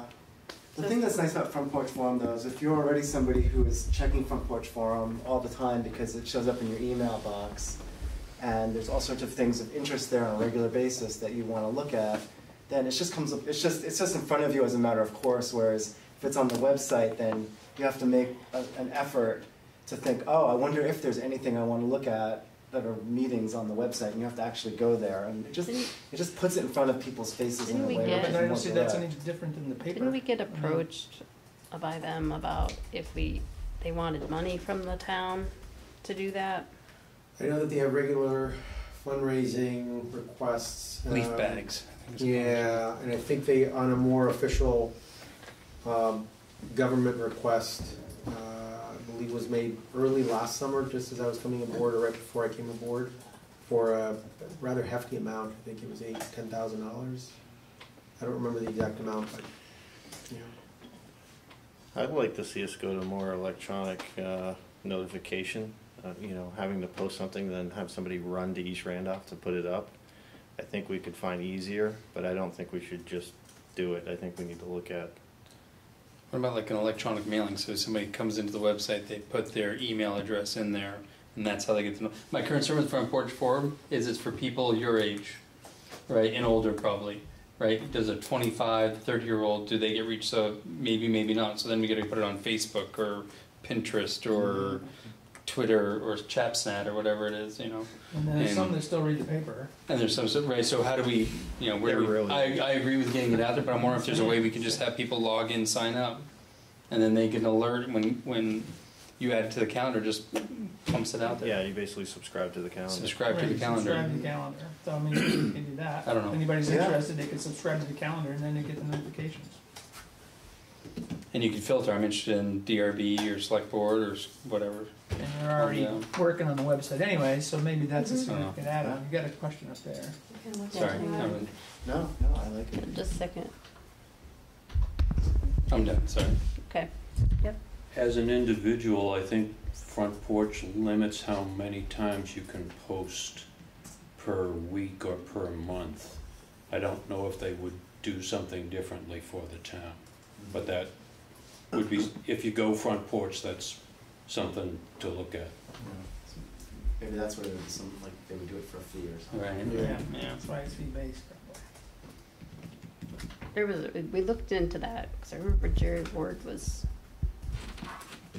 involved in that, in researching it, and it was, the cost of it was prohibitive. But what your idea though, that would be some initial setup, but once it's going, it should be easy. The thing we'd have to deal with is when people change their emails and it bounces back, but create filter spam, gone. Okay. We can look into it.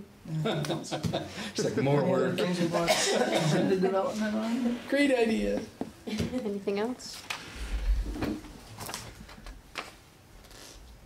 You checking front page form to see what else you got? I'm trying to keep some notes on things I might want to talk about. I have some other questions, but I think they're going to be more appropriate during the manager's report. Okay. Animation infrastructure grant. This is a grant that came to our attention, a member of the select board, and after looking into it, it is a grant that's available that would allow the town to have a more artistic approach, either installing an art sculpture or updating a mural or anything that the town could pay through this grant, pay an artist to do some work.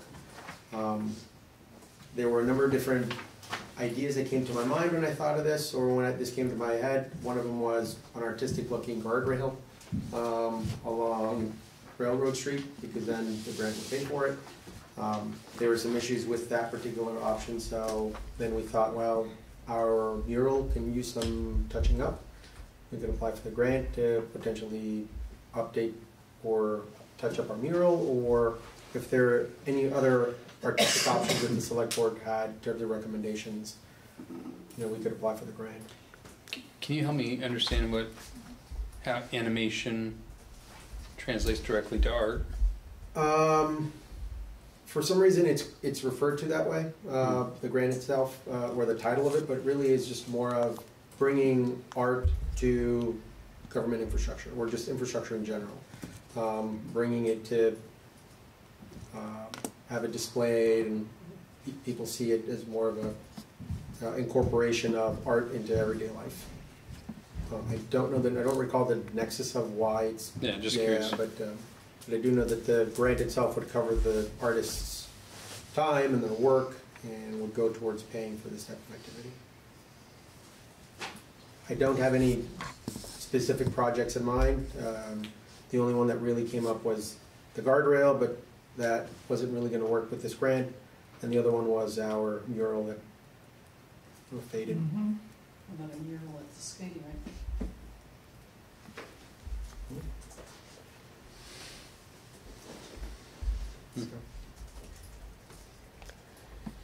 So the question is whether you should pursue it, or what are you thinking? If you would authorize, if the select board would authorize me to investigate, and if we have a project, to apply for it. And I really thought this was something to do with like Alice in Wonderland type buildings or bridges or something. Well, I was thinking, like light shows or something, animation, right? Light shows or something that would bring something to the B scene or the holiday parade or whatever we're calling it. It could. But I was just trying to. The list of projects that were listed on as having been funded is a broad spectrum. It could be a short-term display, it could be a long-term display, it could be a mural, it could be one of the items I had looked at was a rather large art display in an intersection, one of the large ones, so as people drive over it, they see this big thing on the ground. The grant is really just, the requirements are that funding for this grant, all of it would be used to pay the artist and the materials to bring the art to life. So we should reach out to the arts people in the community and find out what they think should happen. Like River Crafts. Could be another sculpture on your trail. Huh? Could be another sculpture on your trail. Yeah, it could be anything. Could be something. And I'd say check into that. I mean, we have Advanced Animations down the road from us, right? That does True animation. True animation, right? Maybe they'd have some ideas for LED, right? I mean, they have another local company supporting them to use some of their product or something out there, building a new building and promoting their business. And I mean, I know they did the street lights or whatever, but I don't know, maybe they have some thoughts we could use. I'd say go dig it up, see what you can find. I think if the board were open to it, I could find some options, share them with the board through email, get a vote through email, and then ratify it later on. Okay. I'm good with that. Okay. Firefighter assistance grant. This is FEMA. Yes, there's some items that we could. Big sigh of something. Yeah. There's some needs. I don't know at the moment if the needs that have been reported to the town is something that the select board would be willing to pursue at the moment. And one of those needs is a new apparatus, a new vehicle for fire station in East Randolph. But if the select board would be willing to authorize me to look into it, and if we were to meet the criteria for potentially obtaining a grant for a new fire truck, we could pull the grant together, share with the board before we actually applied for it, or try to find out what other purchases are out there that we could make use of this grant for. We have been told the last 2 times that we applied for a truck that we have too many trucks in Randolph. That the size of the area covered and the population and the type of structures, they just eliminate us. Because it's a summation of all 3 departments, right? Mm-hmm. Yeah. We do really well going for gear or training funds with those, but we do have we've had an ongoing conversation of tabletop exercise, full mobilization in the spring. We could potentially apply for reimbursement for this townwide training for all the firefighters for salaries, equipment use, air packs if we have to use them. they like it to have more than one town involved. So if you pulled in all the mutual aid towns on that, and maybe state police and the sheriffs and different folks like that, DART, they eat that up.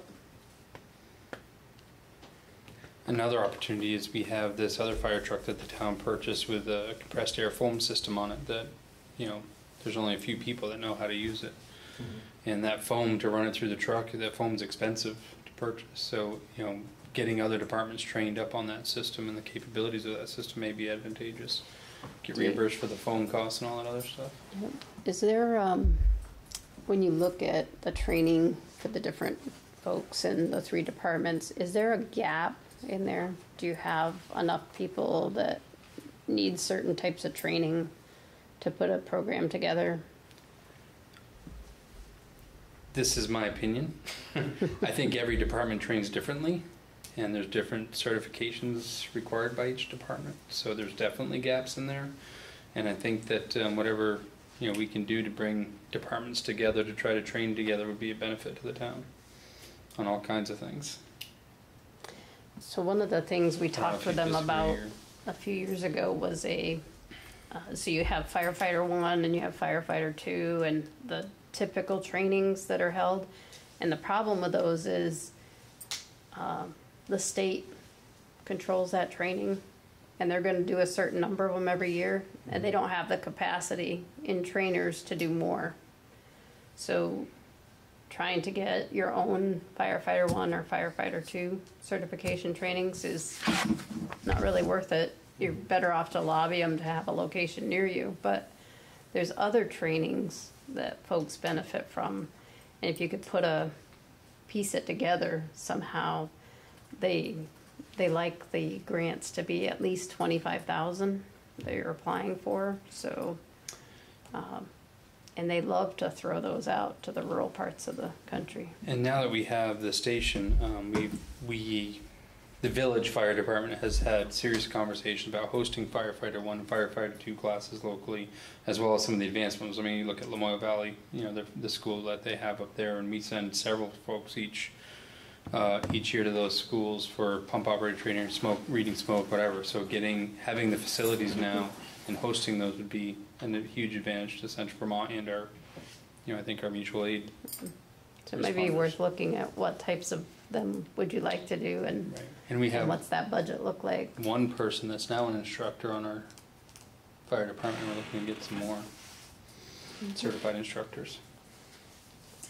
So I could potentially reach out to all of our chiefs through email, ask them to work together, come up with a few options, and for the next fire advisory meeting, we could potentially have options to discuss.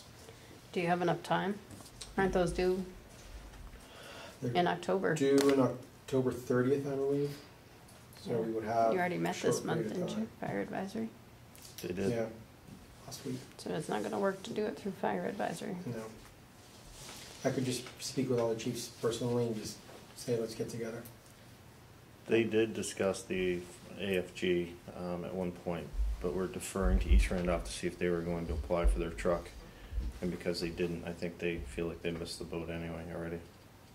Yeah, I just don't, we're not gonna get a truck through that process. They were pretty clear with us, even after the fire, they wouldn't consider a truck. They told us we could move equipment around. So it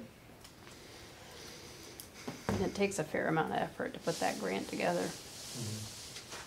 But I think you could do it for some trainings and make them regional, and get that pretty easy. I could do that. At the facility, seems like you ought to do it. Yeah. Okay. Thank you. Accessibility modification grant for Kimball. Kimball's director is working on implementing several ADA compliant items. She needs to make several upgrades, some that are required. One of them being, it wasn't initially a part of the project, but one of them being the bathroom upgrades. Currently not up to code. The biggest project that Amy's looking to have completed is upgrading the lift that she currently has. It's old, it's making noises that it shouldn't be making. It's still operational, but she fears that it may not be very soon. I asked Amy to speak with Nathan Cleveland, our contact with the CDBG program, and the person who also manages the Accessibility Modification Grant program. That led to Amy being interested in applying for an Accessibility Modification Grant. So she created the sheet, asked me to bring in front of the board. The challenge is that we don't have money budgeted for these repairs, and there is a considerable match that is required through the Accessibility Modification Grant. There are also some pre-construction engineering that needs to take place that we also have not budgeted for, and much of the cost is being projected or being passed on from the library to the town.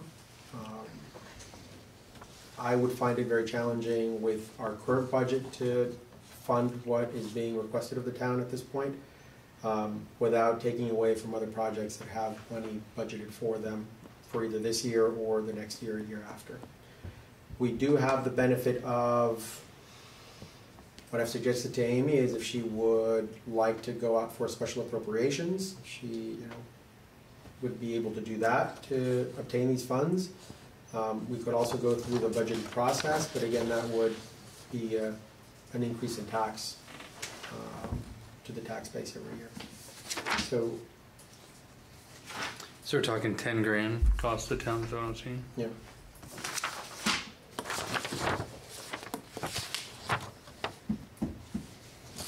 With a $500 commitment from library trustees.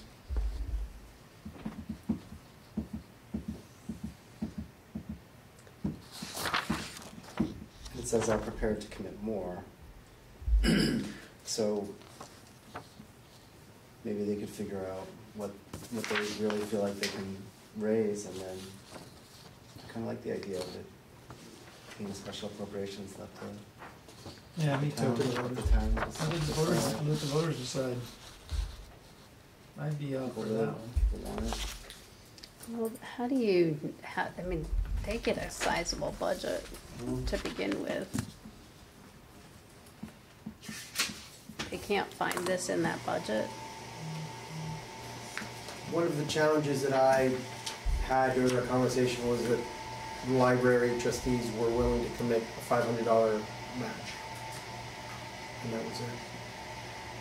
Which is why I suggested the special appropriations, because leave it up to the voters, they could decide, and it wouldn't pass the library's needs onto the town just for the sake of the library not wanting to make this a part of their own budget. Have they ever gone out and done a fundraiser? They do fundraisers. I believe the last one was during the summer. The library had a book sale. They do and book raised, sales, yeah. Yeah, roughly about $3,000. We have been trying to find for the library a space where they could sell their used books on a regular basis, because that $3,000 to me sounded like a wonderful thing if we could do it on a regular basis. So we've reached out to businesses in the village that are either vacant or are renting for different reasons, and asking them to have the library volunteers have a free bookstore so they can sell the books and capture that revenue for the library. It's still a work in progress. We haven't received any positive responses yet. They work But with Chandler. Can they do like a capital Gallery. campaign? Yeah. They could do that too. So the worn screw that's on that lift that's loud now, or bearing, whatever it is, do they know how much that repair costs? I saw the $1,600 of repairs to date, and they said that the screw is loud but safe right now.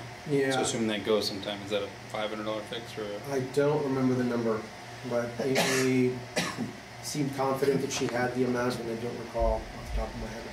And then I'd wonder what the usage is of that lift annually, right? I mean, to spend $20,000 for it to be used twice in a year or something versus just repairing it to keep it functional for once or twice. Yeah. Yeah, I don't know the usage. I do know that applying for an accessibility modification grant through this program will not hurt the town for other CDBG grants that we are seeking to potentially apply in the short term. It would be considered separate, but that's just more information to share with the board.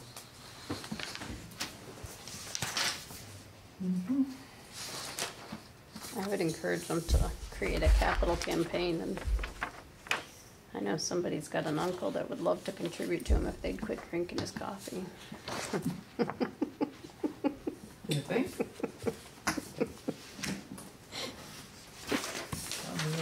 He told me that. Yeah, no, I'm sure he would. I'm sure he would. Tell her to make a pot of coffee and go over and see Marshall Armstrong.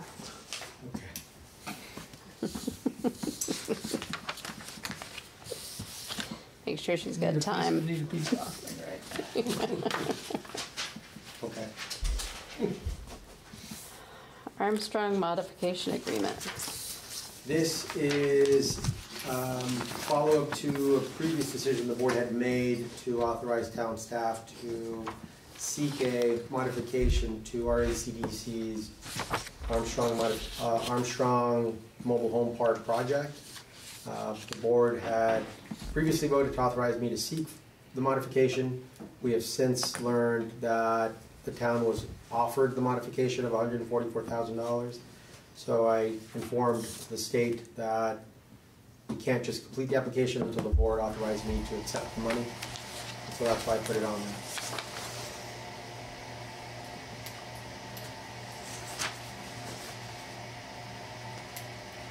So you need a motion to accept this grant? Is that yes. essentially it? Do we believe this will do the project finally? Well, Or is it? having a bit of inside information on this, the owner of the construction company died, and they're now looking for a new contractor. because all of his equipment is in probate court. Oh my gosh. Yeah, you can't make up most of the stuff that's happened on this project. But it looks like they are very close to figuring it out. I don't know if they have yet, but it's very close.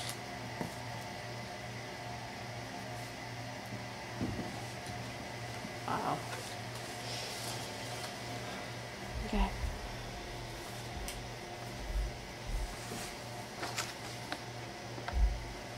But there's no liability to the town on this, is there? No. Well, yes. We keep hearing no, but that's not true. Every time the town signs for one of these grants, we are ultimately responsible for that grant. So should something happen or there be a hiccup, the town's the one that gets to pay this back. So if they list 5 things on there and they only complete 4 for that dollar amount, that 5th item would have to be completed under the town's expense. What we would end up doing is then sitting down with Commerce and our ACDC and saying, okay, this is what happened, this is where we're at, and figuring out what makes that correct. If they got into the project and they found that reimbursement had been sought for an item that was not eligible, and it was $20,000, say, the town would be the one asked to get the $20,000 back. We would then go to them, but if they couldn't pay it, the town would be the one having to make that up. These grants aren't always, none of them that we sign for are we clear of any liability or anything. We're the ones signing and we're the responsible party for the money and what takes place in the grant. So we are the backstop. Yeah.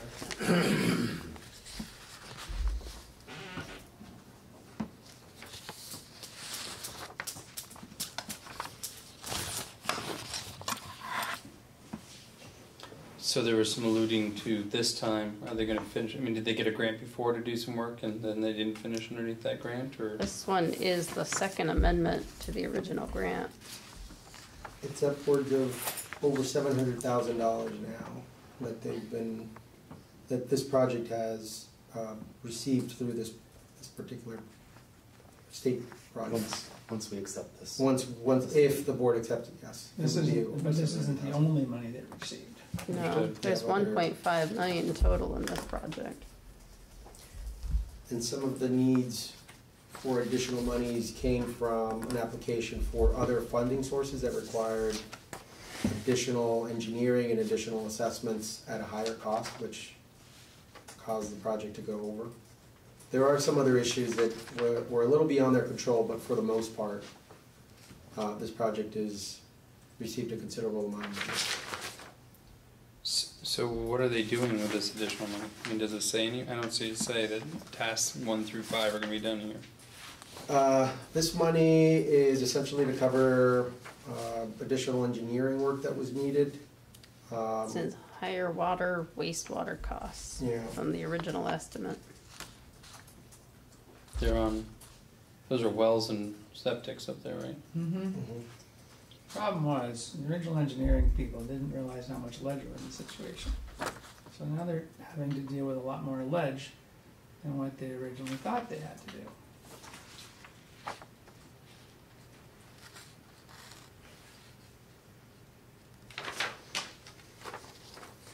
There's some challenges on the state side about this project and the total cost. And our ACDC manages this project? Mm-hmm.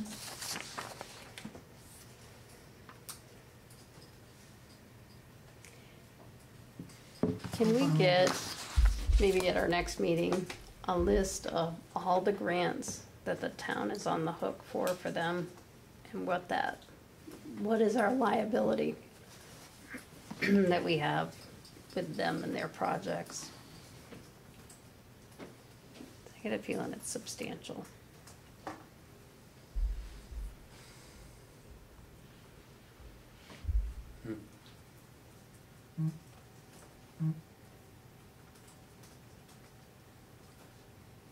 We're on the hook for it because we've already acknowledged that we were gonna do this, so. but there's nothing that prevents, there could be overruns.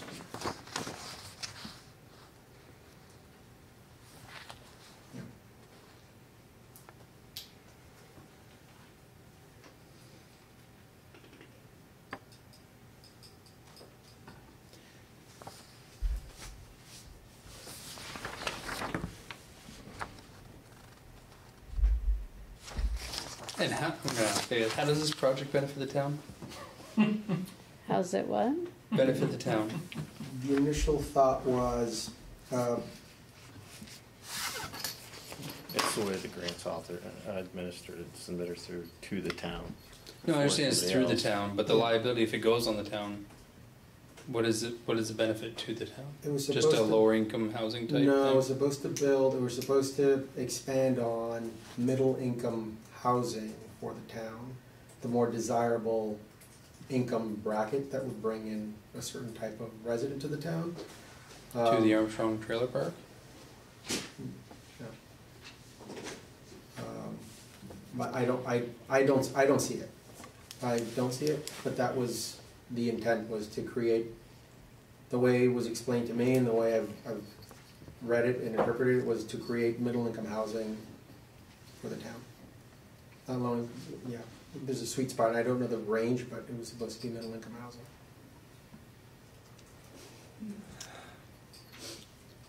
This one's beyond my logic. Yep.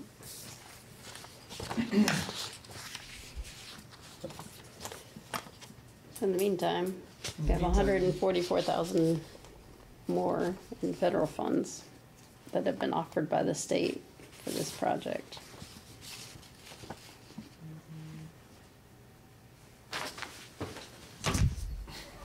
You're done with it, right?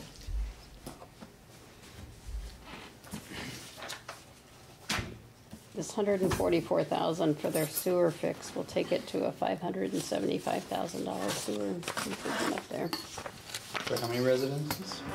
17. You don't wanna do the math, it's not. I'll give you a little overview at some point how this all works and why this is here. But That's okay, I just... it starts out with a state program that doesn't allow the owner to sell the mobile home park to anybody Yeah. privately, I remember okay, that. without having to go through a process. So that's the history of it, so. Or whatever, you gotta move it forward Do here. what we need to do, and I move that we accept the grant agreement.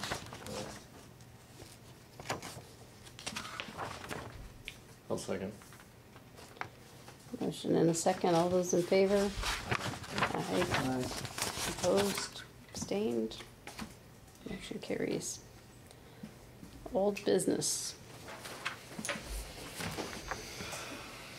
One item that I moved as an update to the manager's report as opposed to old business is, there is no old business. I'll just talk about it. Perfect. I was like, wait. Other business? Manager's report, sorry. Check that one off. Any other business? I'll give you a little other business. I have something. Hang on. Okay. Go ahead, Barry. So, it's just so you're aware of what's going on, in case anybody questions you or calls you. So, the Conservation Commission and I have been working on a little joint agreement on my newly acquired Fars Hill project. So there's a strip of invasives that sits on the border, and so I've been talking with them about, how do we get rid of that? What's the process?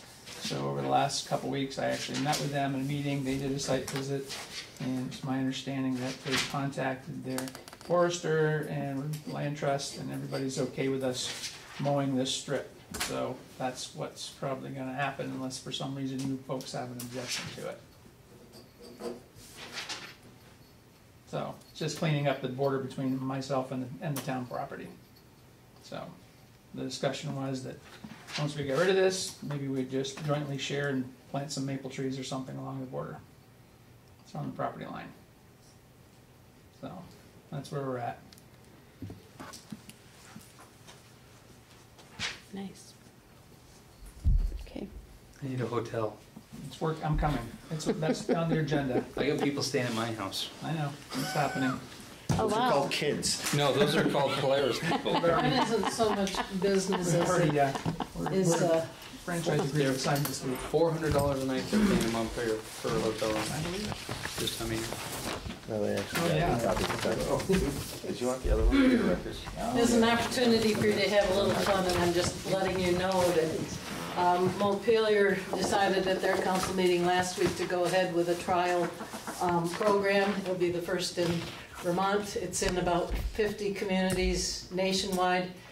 It started in 2017 and already has served over 10 million people with assistance in transportation.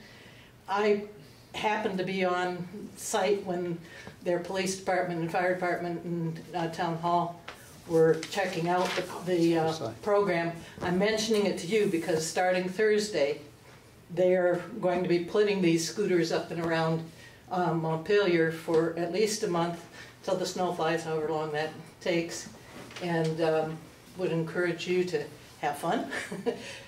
It costs $1 to start it up and a download on a phone app, and then for 15 cents a minute, you can use it to get yourself wherever.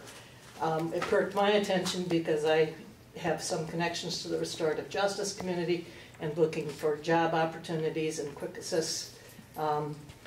And so I made mention of that to the Another Way program that they have up in Montpelier, which is similar to things that are happening around here in ways of trying to be an assist to people with needs in our community. So, but it's not really just for that. It's for anybody, whoever, wherever, and have a little fun with an electric scooter instead of electric car, and welcome the fall.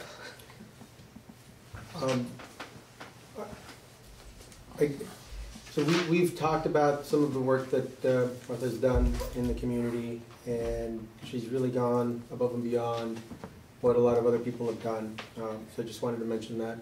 So we appreciate her efforts. On this particular project, I was just out of town this weekend and was in a city that hasn't had these scooters. And I'd never seen them before. It was new to me. I kept wondering why there's so many scooters everywhere. They really were everywhere. And my family, who I was with, they knew about them because it's just a bigger project in LA. And one of the challenges that I immediately saw and that they were telling me were a problem elsewhere is that there's no real place to return the scooters. People can leave them anywhere, and the app will direct people to where the scooters are, and you can just pick it up and go. I saw some in bushes. They were kind of thrown in different places. They were in parking lots, in a parking stall. I saw that there was a lack of regulation for them, which I also saw was creating a problem. That's not to say that there are not some benefits to this, but what I immediately saw were younger people going onto the road without wearing a helmet, and they were onto oncoming traffic. I literally saw several in bushes that were just looked like it was trash. So I only say that because I just saw them yesterday. They're doing it as a trial, and they do pick them up every night. That's part of their program. They provide somebody to pick them up and return them to centrally located locations. They try out different locations, different evenings, and it's part of something. If you look at the other side of this, it has a letter talking about how it's really an effort to help cut back on our carbon footprint processes as well. So I'm mentioning it. Avail yourself of the opportunity to hear from Montpelier how their trial goes. And I have notes that I took at their council meeting that I'll eventually get to you, but I haven't processed them yet for you. They raised a lot of good questions, and I'm sure your comments will surface in some fashion, and I hope that they are able to successfully come up with answers to them as well. So It'll be interesting to watch. And I'll also comment, another piece that I hope is somehow addressed is that there's a need for car transportation for a lot of our people that need to get to appointments and different kinds of things like that too. So that's another piece that I'm exploring as well as something like this. All right, thank you. Thank you. Thank you. Okay. Anything else? Any other business? Managers report? I'll try to work through this as quickly as I can. The first is, received a message from the Conservation Commission. They kind of stole my thunder a little bit. Sorry. They had come to me through email, I believe, and I believe it was TJ Riley, who mentioned that they had no objections to the clearing. So it was just something that came to me last minute, and that's why it's not on the agenda, but I wanted to share that during the manager's report. The second item is I'm still working with staff to find answers to the board's questions about the swimming pool, costs, life of repairs. I do know that Marty met with Mike recently to work out the issues with the RFP, so we're moving along, and I will put the item on the agenda as soon as we have more concrete answers for you all. We had an issue with the town plan. The issue was that our regional planning commission chose to not pass the plan itself, and so at the moment we have a town approved town plan. We do not have a regionally approved town plan. We've had conversations with state agencies regarding what that means to the town for municipal planning grants or for the downtown designation program. We have found that for the downtown designation program, it wouldn't be a problem in the short term, so long as the agency sees that we're still working toward a potential regional plan. They didn't say it had to be approved by the regional planning commission anytime soon, but they did say they wanted to see some progress towards it. In terms of municipal planning grants, we have not identified one that we were going to apply for in the immediate future, but if we are to apply for one, it could be a potential problem for us if we don't have a regionally approved plan. I've expressed my concerns to our Two Rivers Ottaquiche regional director, and we're working on it. It's the best thing. It was frustrating. Yeah. The planning commission did have a conversation with the gals last week. Okay. We met about this, so they said that you were working on it, so we're going to leave it at that and let you work on it. Okay.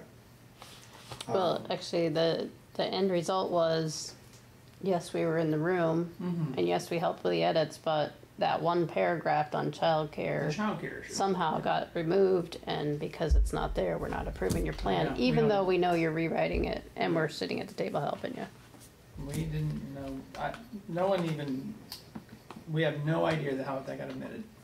Nobody knows. I mean, the girls were helping, and they were doing their part, and we were getting all these edits, and everything was coming back, and somebody punched delete, I guess. It's an ongoing. It's absurd. Yeah. It's bubbled up in that I've received calls from state agency representatives asking about what happened, because they had been hearing from Peter Gregory on this particular issue from his perspective, and I said, gloves are coming off. I told them what actually happened as opposed to what they're hearing. I did also say to them that we could potentially explore asking our state representatives to introduce legislation that would diminish the authorities of the regional planning commissions. I didn't say that's what we were going to do, but I have broached the subject. Yeah, I broached the subject with our state reps. They didn't have a response, but it's an option. The bigger grants don't require the plan to be regionally approved anyway. The only ones that we can find are the municipal planning grants, say that you'll develop a town plan that will have regional approval. And that's it. So it's not hurting us not to have it, which makes you wonder why you even need it. But well, Morristown doesn't have it, so there's an example of a community that seems to be moving forward without one. Without a regional planning commission approval. Anyway. Adolfo's working on it.